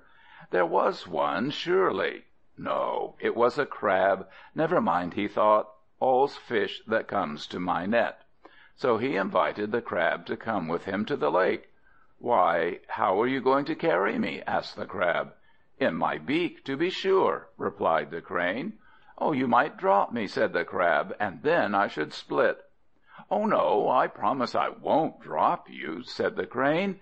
But the crab had more sense than all the fish put together, and he did not believe in the crane's friendship at all. So he still pretended to hesitate, and at last he said, "Well, I'll tell you what. I can hold on tighter with my claws than you can with your beak. I'll come, but you must let me hold on to your neck with my claws. Then I shall feel safe." The crane was so hungry that, without stopping to think, he agreed. And then the crab got tight hold of his neck with his claws, and the crane carried him towards the lake. But after a while the crab saw that he was being carried somewhere else, indeed to that tree where the crane used to sit and eat the fish. "Crane dear," said he, "aren't you going to put me in the lake?" "Crane dear, indeed," said the crane. "Do you suppose I was born to carry crabs about? Not I. Just look at that heap of bones under yon tree. Those are the bones of the fish that used to live in your pool. I ate them, and I'm going to eat you." "Are you, though?" said the crab, and gave the crane's neck a little nip. Then the crane saw what a fool he had been to let a crab put a claw round his neck. He knew that the crab could kill him if he liked, and he was frightened to death at the thought. People who try to deceive others often pay for it themselves, and that is what happened to the crane. "Dear crab," said he, with tears streaming from his eyes, "forgive me. I won't kill you. Only let me go." "Just put me in the lake, then," said the crab. The crane stepped down to the lakeside and laid the crab upon the mud, and the crab, as soon as he felt himself safe, nipped off the crane's head as clean as if it had been cut with a knife. So perished the treacherous crane, caught by his own trick, and the crab lived happily in the beautiful lake for the rest of his life. Union is strength. There once was a clever fowler who used to hunt quails. He could imitate the quail's note exactly, and when he had found a hiding place, he used to sit hidden in it and call out the quail's note until a number of quails had come together. Then he threw a net over them and bagged them all. But amongst the quails was one very clever bird, and he hit on the following device. He told the quails, when they felt the net drop over them, that each one should pop his head through one of the meshes of the net, and then at the word, away they would fly together. All fell out as he arranged. Next day the fowler sounded his imitation of the quail's note, and the birds flocked from far and near. Then, when a good many had gathered in a clump within his reach, he cast the net, which fell over them and made them all prisoners. They all did what the wise quail had told them. Each quail put his head through one of the meshes, then at a word they were all away together, bearing the net with them. After some little time they saw a large bush, and dropped upon this bush, and then the net was held up by the bush, while all the birds got away underneath. Again and again this happened, until the Fowler began to despair. He came home every night empty-handed, and besides that he had lost ever so many nets. Why did he keep on trying to catch them then? Because he thought that sooner or later they would begin to quarrel, and then the game would be his. And quarrel they soon did. One quail happened to tread on another's toe. "What are you doing, clumsy?" said the second quail angrily. "Oh, I'm very sorry," said the first. "I really did not mean to tread on your toe." "You did." "I tell you I didn't." "What a lie!" "A lie, is it? Hoity-toity! How high and mighty we are, to be sure! I suppose it is you lift up the net all by yourself when the man throws it over us." And so they went on, getting angrier and angrier. And the result was that next day, when the Fowler made his cast, said the first quail to the second, "Now then, Samson, lift away. They say that last time your feathers all fell off your head." "Oh, indeed, they say that when you tried to lift, both your wings molted. Lift away, and let us see if it is true." But while they were quarreling, and each telling the other to lift the net, the Fowler lifted it for them, crammed them all together into his basket, and took them home for dinner. Silence is golden. Once upon a time a Lion had a she-jackal for his mate, and they had a young one. This cub was just like his sire to look at, in shape and color, mane and claws, but in voice he took after his dam. So you would fancy he was a lion, so long as he held his tongue. This cub used to play about with the young lions, and merry times they had, to be sure, tumbling head over heels and trying to knock each other down. One day, in the midst of their game, the mongrel cub thought he would frighten them, so he opened his mouth wide, intending to roar, and all that came out was a yelp like the yelp of a jackal. The other young lions were quite shocked. They could not imagine what strange creature this was. One of them went up to the old Lion, who was watching them, and said, "Lion's claws and lion's paws, lion's feet to stand upon, but the bellow of this fellow sounds not like a lion's son." "You are right," said the old Lion, "his dam was a jackal." And then, turning to the poor cub, who was looking very crestfallen, he said, "All will see what kind you be, if you yelp as once before. So don't try it, but keep quiet. Yours is not a lion's roar." The poor little cub slunk away with his tail between his legs, while the other lions sniffed and turned up their noses at him. Ever after that he took good care to hold his tongue when he was in the company of his betters. The Great Yellow King and his Porter. Once upon a time, in a great and rich city, reigned a mighty king, who was called by the title of the Great Yellow King. This king was very cruel to his people, and ground them like grist in the mill. He robbed them of their goods, many he cast into prison, others he ill-treated, cutting off an arm or a leg, or blinding them, and some he put to death without cause. He was just as bad at home. When he was a boy he did nothing but tease his sisters, pulling their hair and putting spiders down their necks. And now that he was grown up, he made life a misery to wife and child. He was like a speck of dust that gets into your eye, or a thorn in the heel, or grit between your teeth. But it is a long lane that has no turning, and at last the Great Yellow King died.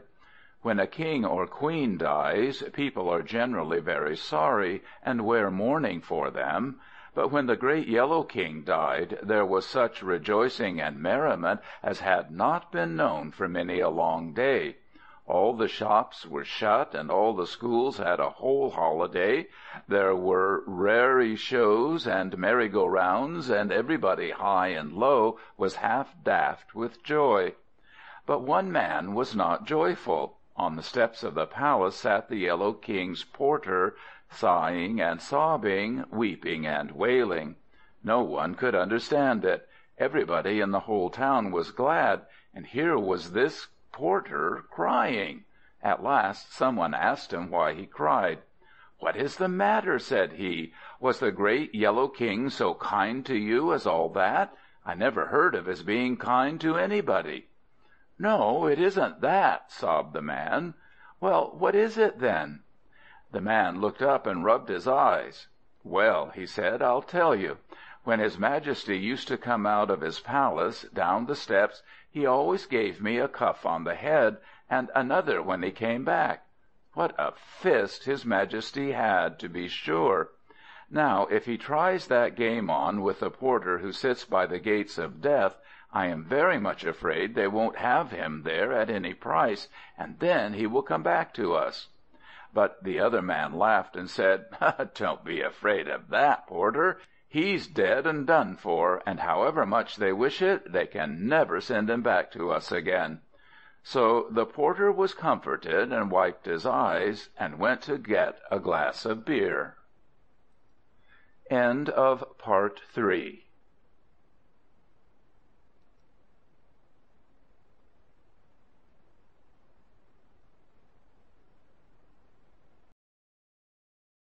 The Quail and the Falcon, Pride Must Have a Fall, The Bold Beggar, The Jackal Would a-Wooing Go, The Lion and the Boar, The Goblin City, Lacknose, The King's Lesson. The Quail and the Falcon.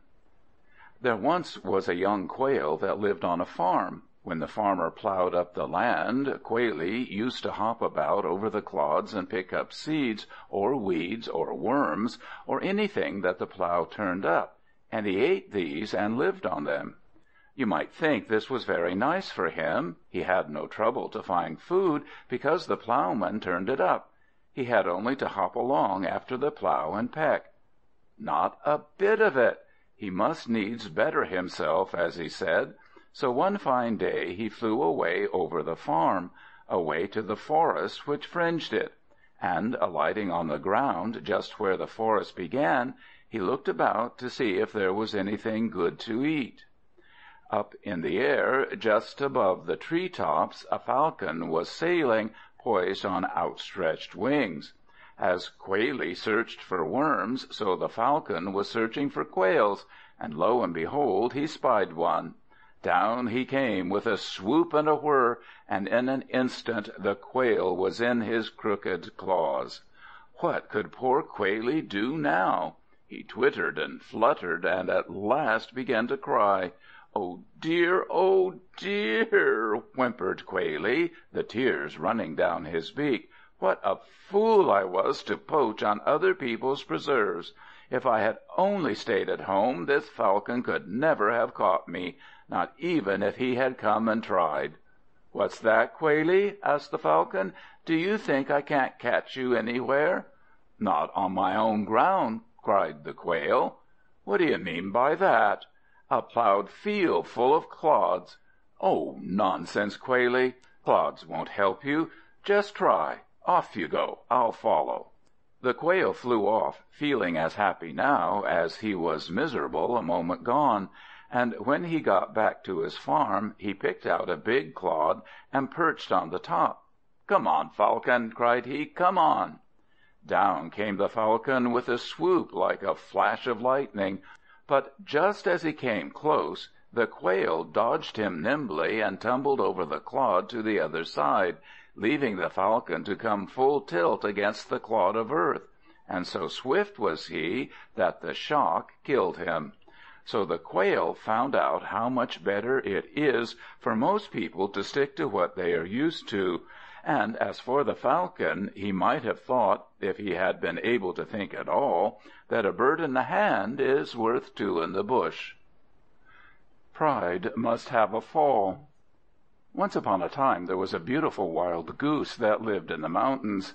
He was king of the geese, and he had a mate and 2 or 3 fine young ones.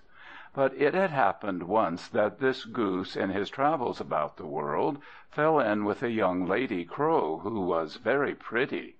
As black as jet, with 2 eyes like black beads, and she flirted and flouted so enchantingly that he had married her, like the goose he was.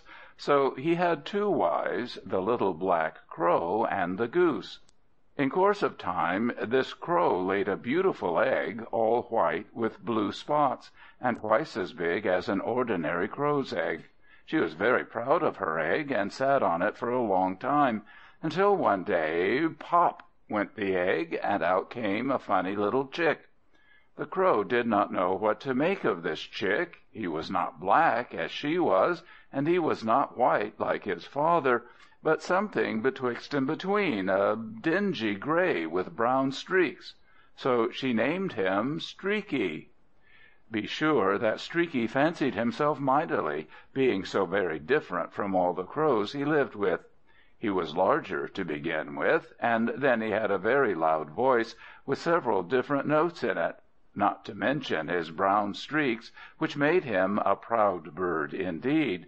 And I think the other crows took him at his own price, as foolish creatures are apt to do, and thought him very wonderful, though he was really only a mongrel. Now the goose, his father, used to pay a visit to the crow colony now and again, flying down from the mountains to the dust heap where they lived, outside the city gate.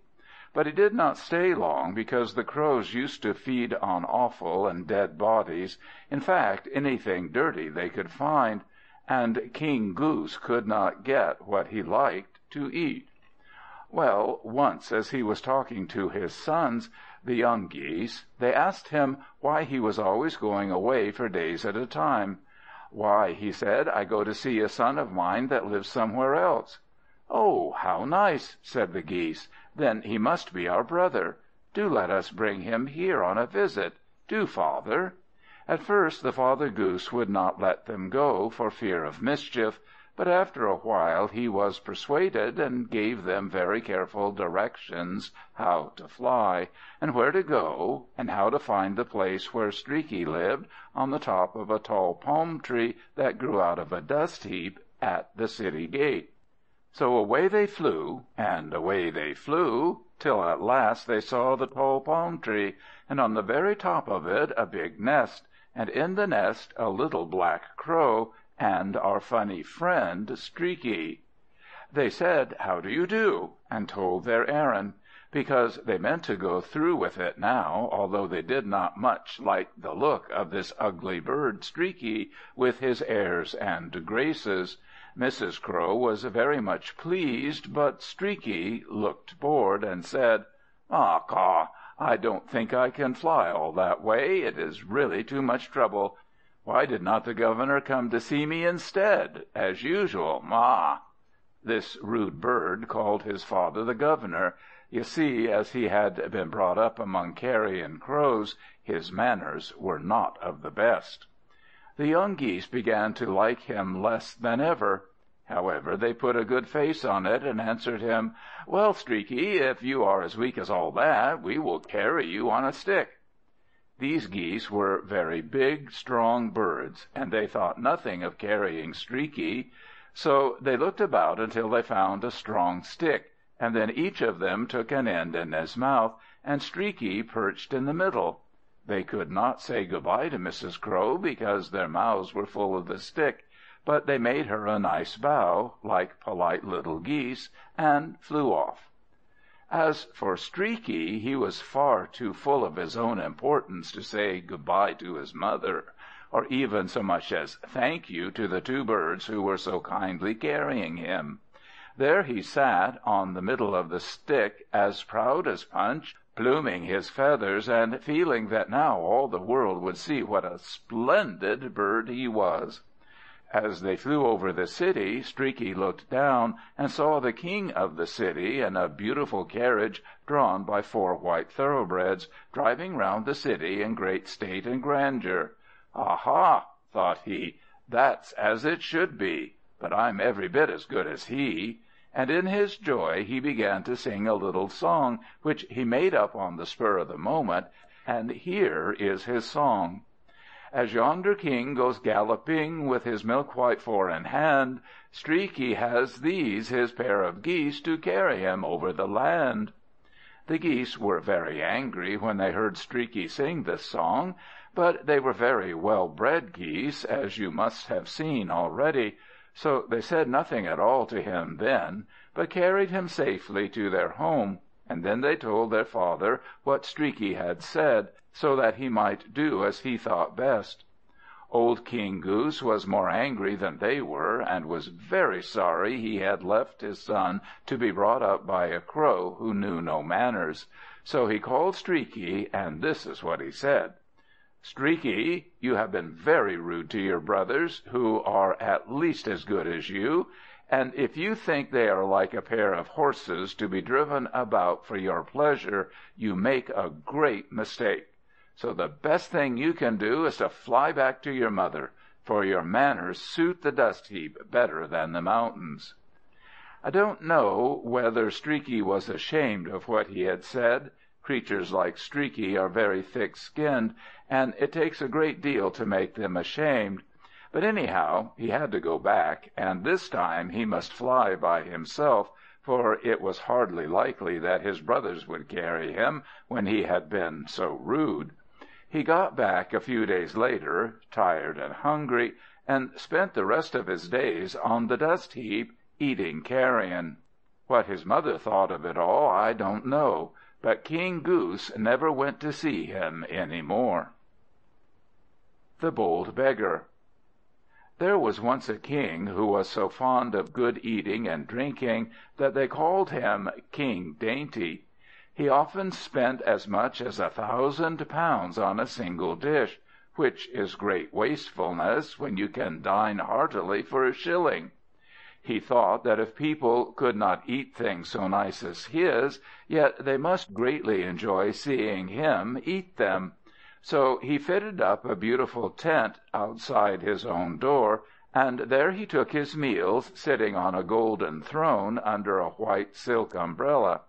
Anybody who liked could see him eat his dinner without charge. This was very generous, wasn't it? A man who had often seen him eat thought he would like a taste of the king's choice food, and this is what he did. He came running towards the crowd, who, as usual, were watching the king eat his dinner, and shouted, "News, news, news!" Now, at that time there were no newspapers, and no posts, and no telegraphs, so anyone who brought news was sure of instant hearing.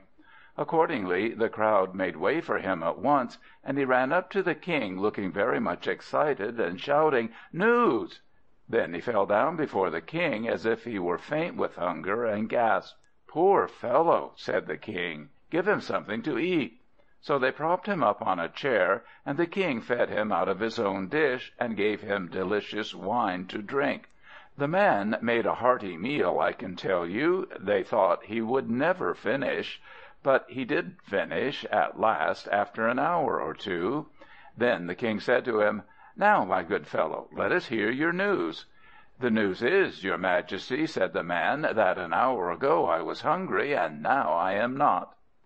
All the people looked shocked at his impertinence. But the king only laughed and said, "That news is true of most of us every day of our lives. Well, you are a bold fellow. This time you may go free, but I advise you not to try it again." The man bowed low, and went away happy in the success of his trick. I don't know whether the king spent less money upon his dinner after that, but I am quite sure that no one else got a meal at his table in the same way. The Jackal Would A-Wooing Go. Once upon a time there was a family of lions that lived in the Himalaya mountains in a golden cave. They were 3 brothers and 1 sister. Near by was a silver mountain with a crystal cave, and in this crystal cave lived a jackal. The young Lions used to be out all day hunting, while their sister kept everything neat and tidy at home. When they caught anything, they used to keep a bit for her, because they were not greedy Lions, and they thought that if she did the work at home, she deserved some of the game they got abroad. Now this Jackal fell violently in love with the young Lioness. She was very beautiful, with soft brown fur and large soft eyes and fine whiskers, and he did not stop to think what a mongrel cur a Jackal looks beside a Lion, how small and sneaking and snarling, so that it was the height of impertinence even to think of such a thing. He did think of it, and more, he actually proposed to the Lioness. You shall hear how he did it. He had the sense to wait until the three brothers had gone out hunting for food, and then he came and tapped on the rock at the mouth of the golden cave. The Lioness looked out, and very much surprised was the Lioness to see the Jackal there. She knew him by sight, of course, as a neighbor, and indeed, when he was in his crystal cave, you could always see him, perched up in the air, as it might be, for you can see through crystal like glass, and it looked just as if there were nothing there. But they were not on visiting terms, so the Lioness was surprised to see him come tapping at her door. She gave him a distant bow, and waited. "Beautiful Lioness," said he, "I love you. How much we are alike! You have 4 feet, and so have I. Clearly we are made for one another. Will you marry me? We shall be happy together." This offer so astonished the Lioness that she could say nothing. She hated the vile creature, vilest of all creatures. That he should dare to address himself to a royal Lioness, a scavenger to a queen. The very thought of the insult made her furious. She resolved that after such a thing as that had spoken to her, she might just as well die, either by holding her breath or by starving herself. As these thoughts passed through her mind, the Jackal was waiting for his answer, but no answer he got. This seemed a pretty broad hint that he was not wanted there, so he went home again, very woe-begone, with his tail between his legs, and lay down in his crystal cave in much misery. By and by the eldest brother of the Lioness came home again with a fine fat deer which he had killed. "Here, sister," he called out, "have a bit." She put on a very gloomy air. "No," she said, "I think I shall have to die." "Why, what on earth is the matter?" asked he. "A nasty, dirty Jackal came and wanted to marry me." "The brute!" said her brother. "Where is he?" "Can't you see him lying up in the sky?" You know, the crystal was transparent, and as she had never been there, she could not tell he was really in a cave. Off galloped the young Lion, furious with rage, and when he got near the place where the Jackal was lying in his crystal cave, he leaped at him, when crack went his skull against the wall of crystal, and down fell the Lion, dead. Just as the Lioness was getting anxious about her eldest brother, the second came in. She told him the same tale, though she was beginning to be sorry that she was going to die. He had not hurt her, after all, and how nice the meat smelt. But the second Lion did not give her much time to think. He growled, and off he went, leaped into the air, cracked his crown against the wall of crystal, and fell down dead beside his brother. Now, when the third brother came in, the Lioness was quite sure she didn't mean to die. However, she looked as gloomy as ever, and told her brother what had happened. He had better go out and see what was become of the other 2. Surely 2 lions were a match for any Jackal. Still, there he was, as before, up in the air. "Up in the air?" said the youngest brother, who was cleverer than all the rest put together. "Stuff and nonsense! Now let me think. There must be something for him to lie upon, and yet you can see through it." He scratched his head with one paw and looked wise. "I have it. Crystal, of course, or glass, that's what it is." So up he jumped, and when he got near the crystal cave, there were his two brothers, dead, with their skulls cracked right across like a teacup. He sat down again and scratched his head with the other paw. It looks as though it may be difficult to get at this Jackal. However, I'll try kindness first. "Jackie, Jackie dear," he called out. Now you must know that lions have a very loud voice, and if you have heard them talking in the zoo, you will know that even when they want to coax and purr, they are enough to frighten you. And so the poor Jackal, who after all was not so bad as the proud Lioness made out, when he heard the Lion coaxing him down, thought, "What an awful roar!" His heart was beating very hard before, but this time it gave such a leap that something went snap, and the Jackal was dead too. Then the Lion looked up and saw that the Jackal was dead. So he buried his brothers, and went and told his sister all about it. You might expect her to be sorry that her two brave brothers were dead, all because she held her nose so high in the air. But not a bit of it. She was quite satisfied, so long as one was left to catch food for her. So she lived all the rest of her life in the Golden Cave, but I never heard that any other animal asked her to marry him. The Lion and the Boar. Once upon a time there was a Lion who lived in the mountains, and he used to drink water out of a beautiful lake. It so happened that as he was drinking there one day, he saw a Boar feeding over on the opposite bank. Now he had just eaten a leg of elephant, and was not hungry, but he made a note of that Boar, thinking to himself what a nice meal the Boar would make some other day. So after drinking his fill, he crawled quietly away through the bushes, hoping that the Boar would not see him. But the Boar had sharp eyes, and did see him. "Hullo," he said to himself, "yon Lion is afraid of me, that's clear. Ah, well, he need not think to get off so easy. If he wants to go, he must fight me first." He puffed his chest out very big, and rubbed his tusks against a tree.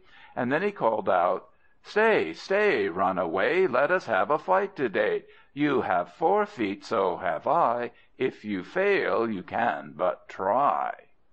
The Lion could hardly believe his ears. What! A Boar challenge him to fight? He could break a Boar's back with a tap of his paw. Still he hid his astonishment at this impertinent Boar, and said only, "Please, Mr. Boar, let me off to-day, as I'm rather tired. I have just been wrestling with a fox. But if you like, I will meet you here this day week, and then we can fight it out between us." He said this so humbly that the Boar became haughtier than ever. "Oh, well, very well," said he. "It shall never be said I took a mean advantage of any one. This day week, then. Good day to you." When he got home, his friends hardly knew him. Every bristle on his back was standing up straight. His little greedy eyes were gleaming. He ran into the house, knocking over the pots and pans, snarling at his wife, and making himself very disagreeable indeed. At last the other Boars protested, and said they would not stand it any longer. "Ho, ho," says he, "you defy a Boar that has killed a Lion. Come on, then." And very fierce indeed he looked. Killed a Lion? They did open their eyes. "Where is the Lion you have killed?" asked a pretty little sow, full of curiosity. "Well, I haven't exactly killed him yet," said the Boar rather unwillingly. "He is coming to be killed this day week." "What on earth do you mean?" his friends asked. He told them the story, but he did not feel quite so bold now as he had felt before. And when he finished, he felt worse than ever. For one and all they set up such a weeping and wailing that the whole forest resounded with it. "Oh dear, oh dear!" they cried. "You'll be the death of us! Kill a lion! Why, he will crunch you up in a trice, and then he'll come here, and we are all dead Boars." By this time the poor little Boar had lost all his conceit. You see, he was an ignorant Boar, and did not know at all what the strength of a lion is. So his heart was down in his toes, and all he wanted now was some way out of the mischief. Nobody could think of a way, until one very old and wise Boar advised him to roll in the mud till he was very dirty, because lions are clean beasts and do not like dirt. So every day he rolled and wallowed in the dirtiest places he could find, and by the appointed time he was like a big cake of dirt. So when he came to the lake where he was to meet the Lion, the wind took a whiff of him to the Lion, and the Lion gave a jump, and snuffed, and sneezed, and swished his tail, and cried out, "Get to leeward! Get to leeward! Here's a pretty trick! Well, you have saved your life. I would not touch you with a pair of tongs now." And in great disgust he went away, saying, as he went, this little rhyme: "Dirty Boar, I want no more. You're safe from being eaten. If you would fight, I yield me quite, and own that I am beaten." You may be sure that our friend the Boar did not wait any longer, but scampered off home. But when he got there, I am sorry to say, he told all his friends that he had beaten the Lion, and the Lion had run away. He certainly had beaten the Lion in one way, but not in a fair fight. So it was rather mean to pretend he had. However, nobody believed him, and the colony of Boars thought the best thing they could do was to get away from that place as fast as their 4 legs could carry them. "If he is beaten," said they with a wink, "still, after all, he is a lion." The Goblin City. Long, long ago, in the island of Ceylon, there was a large city full of nothing but goblins. They were all she-goblins, too, and if they wanted husbands, they used to get hold of travelers and force them to marry, and afterwards, when they were tired of their husbands, they gobbled them up. One day a ship was wrecked upon the coast near the Goblin City, and 500 sailors were cast ashore. The she-goblins came down to the seashore, and brought food and dry clothes for the sailors, and invited them to come into the city. There was nobody else there at all, but for fear that the sailors should be frightened away, the goblins, by their magic power, made shapes of people appear all around, so that there seemed to be men ploughing in the fields, or shepherds tending their sheep, and huntsmen with hounds, and all the sights of the quiet country life. So when the sailors looked round and saw everything as usual, they felt quite secure, although, as you know, it was all a sham. The end of it was that they persuaded the sailors to marry them, telling them that their own husbands had gone to sea in a ship, and had been gone these 3 years, so that they must be drowned and lost forever. But really, as you know, they had served others in just the same way, and their last batch of husbands were then in prison, waiting to be eaten. In the middle of the night, when the men were all asleep, the she-goblins rose up, put on their hats, and hurried down to the prison. There they killed a few men, and gnawed their flesh, and ate them up, and after this orgy they went home again.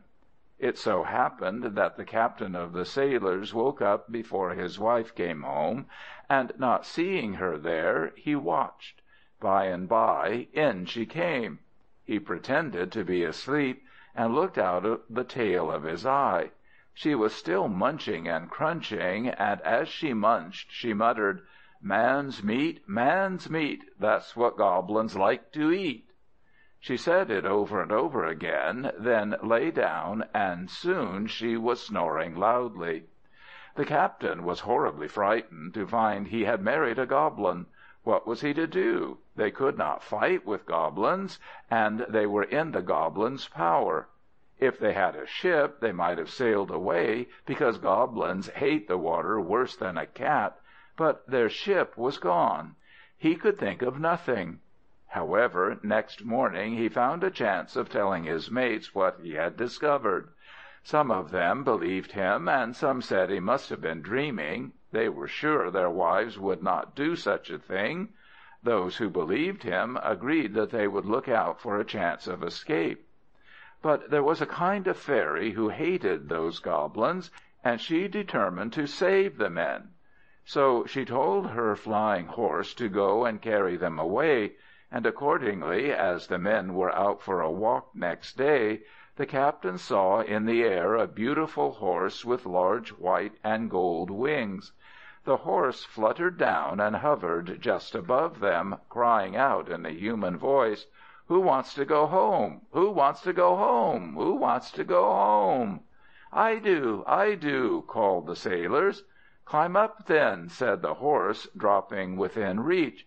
So one climbed up, and then another, and although the horse looked no bigger than any other horse, there was room for everybody on his back. I think that somehow, when they got up, the fairy made them shrink small, till they were no bigger than so many ants, and thus there was plenty of room for all. When all who wanted to go had got up on his back, away flew the beautiful horse, and took them safely home. As for those who remained behind, that very night the goblins set upon them, and mangled them, and munched them to mincemeat. Lacked nose. There was once a gardener who had no nose, and he had a very nice garden full of beautiful flowers, roses and pinks and lilies and violets, and all the prettiest flowers you can imagine. 3 little boys thought they would like a bunch of flowers, but they did not know how to get it. So one of them went into the garden and said, "Good morning, Mr. Lack-nose." "Good morning, boy," said the gardener.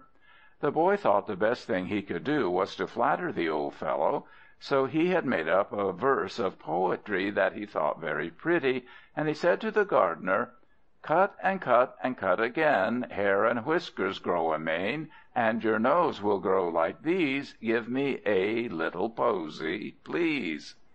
The gardener knew very well that his nose would not grow again like his whiskers, and he thought the little boy rather rude to mention it. So he became angry. "Go away," said he, "and get your posy somewhere else." The boy went away disappointed. But the second boy thought he would try his luck too. Perhaps the first boy had not spoken nicely, and he made a verse of poetry too, which he thought would just suit the old gardener. So in he came with, "Good morning, Mr. Lack-nose."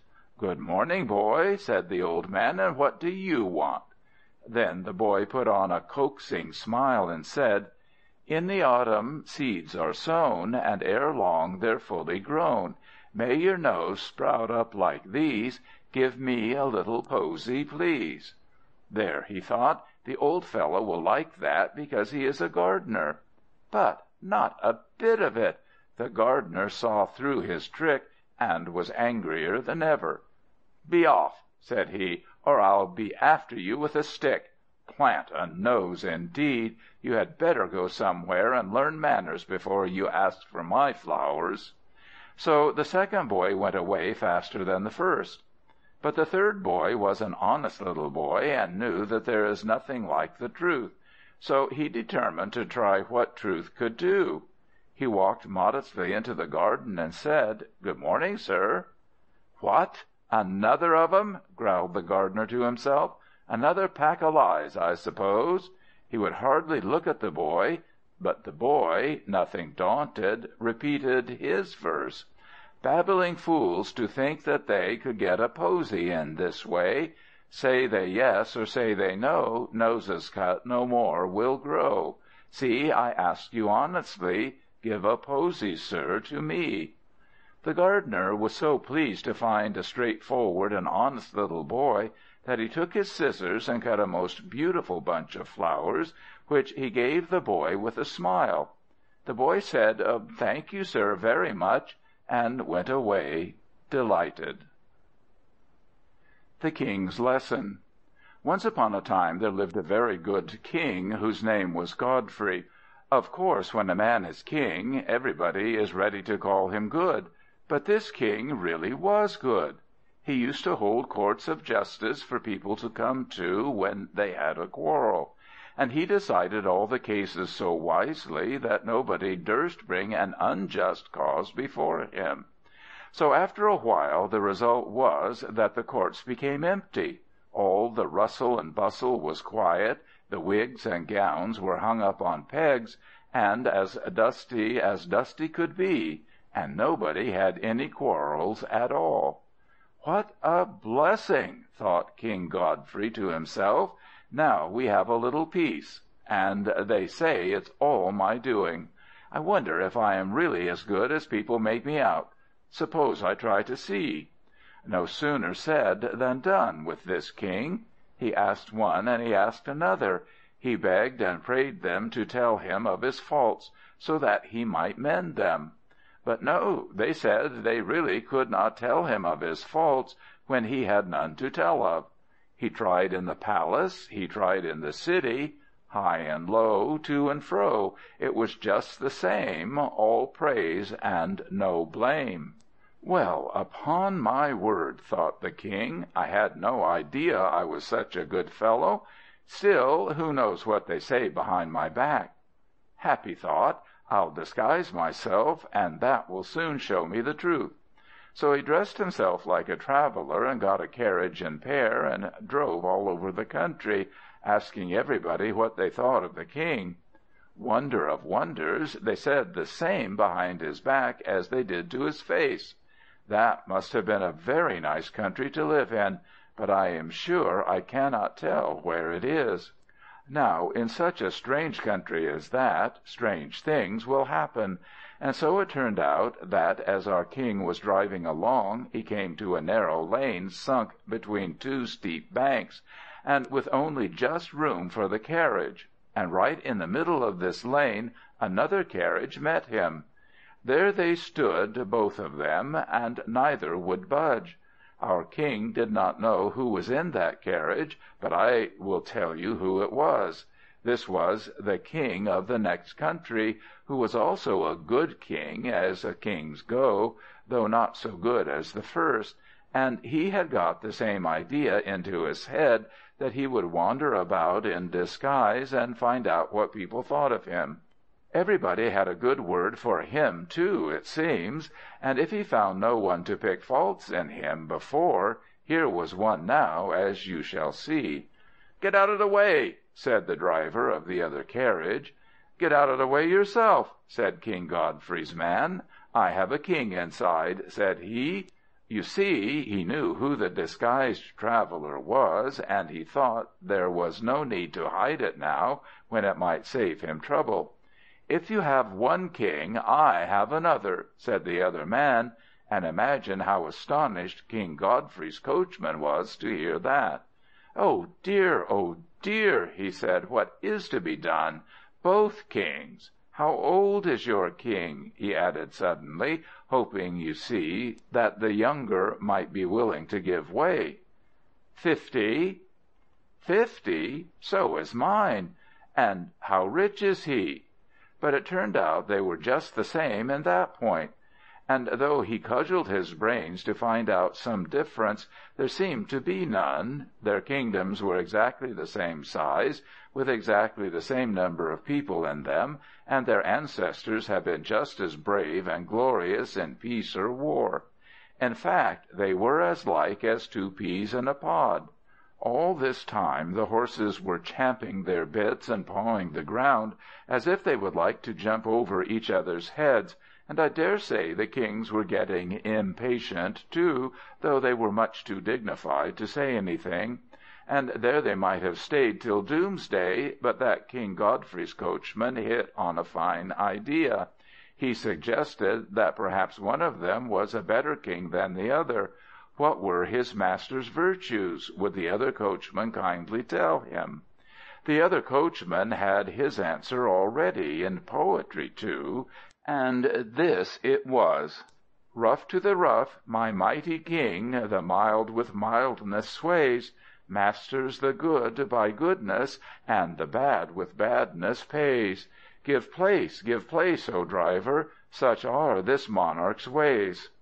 Said King Godfrey's driver, "tit for tat is all very well, but I shouldn't call it virtue to pay out a bad man in his own coin." "Oh, well," says the other in a huff, "you can call it vice if you like, and I should be very glad to hear all your king's virtues, if you laugh at mine." "Certainly," said King Godfrey's coachman, and not to be beaten he did his answer into poetry, like the other. He conquers wrath by mildness, the bad with goodness sways, by gifts the miser vanquishes, and lies with truth repays. Give place, O driver, such are this monarch's ways." Then the other man felt he had met his match. "I can't cap that," said he. "Your master is better than mine."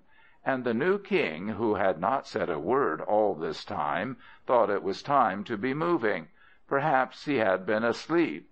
Anyhow, he was not at all angry with his coachman, but out he got, and they let the horses loose, and pulled the carriage up on the slope to let King Godfrey pass by. But King Godfrey, before he went on, gave the other king a little good advice, which the king promised to take.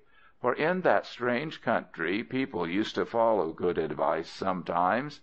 And then they said good-bye, and both went back home again, and both of them ruled their countries well until they died.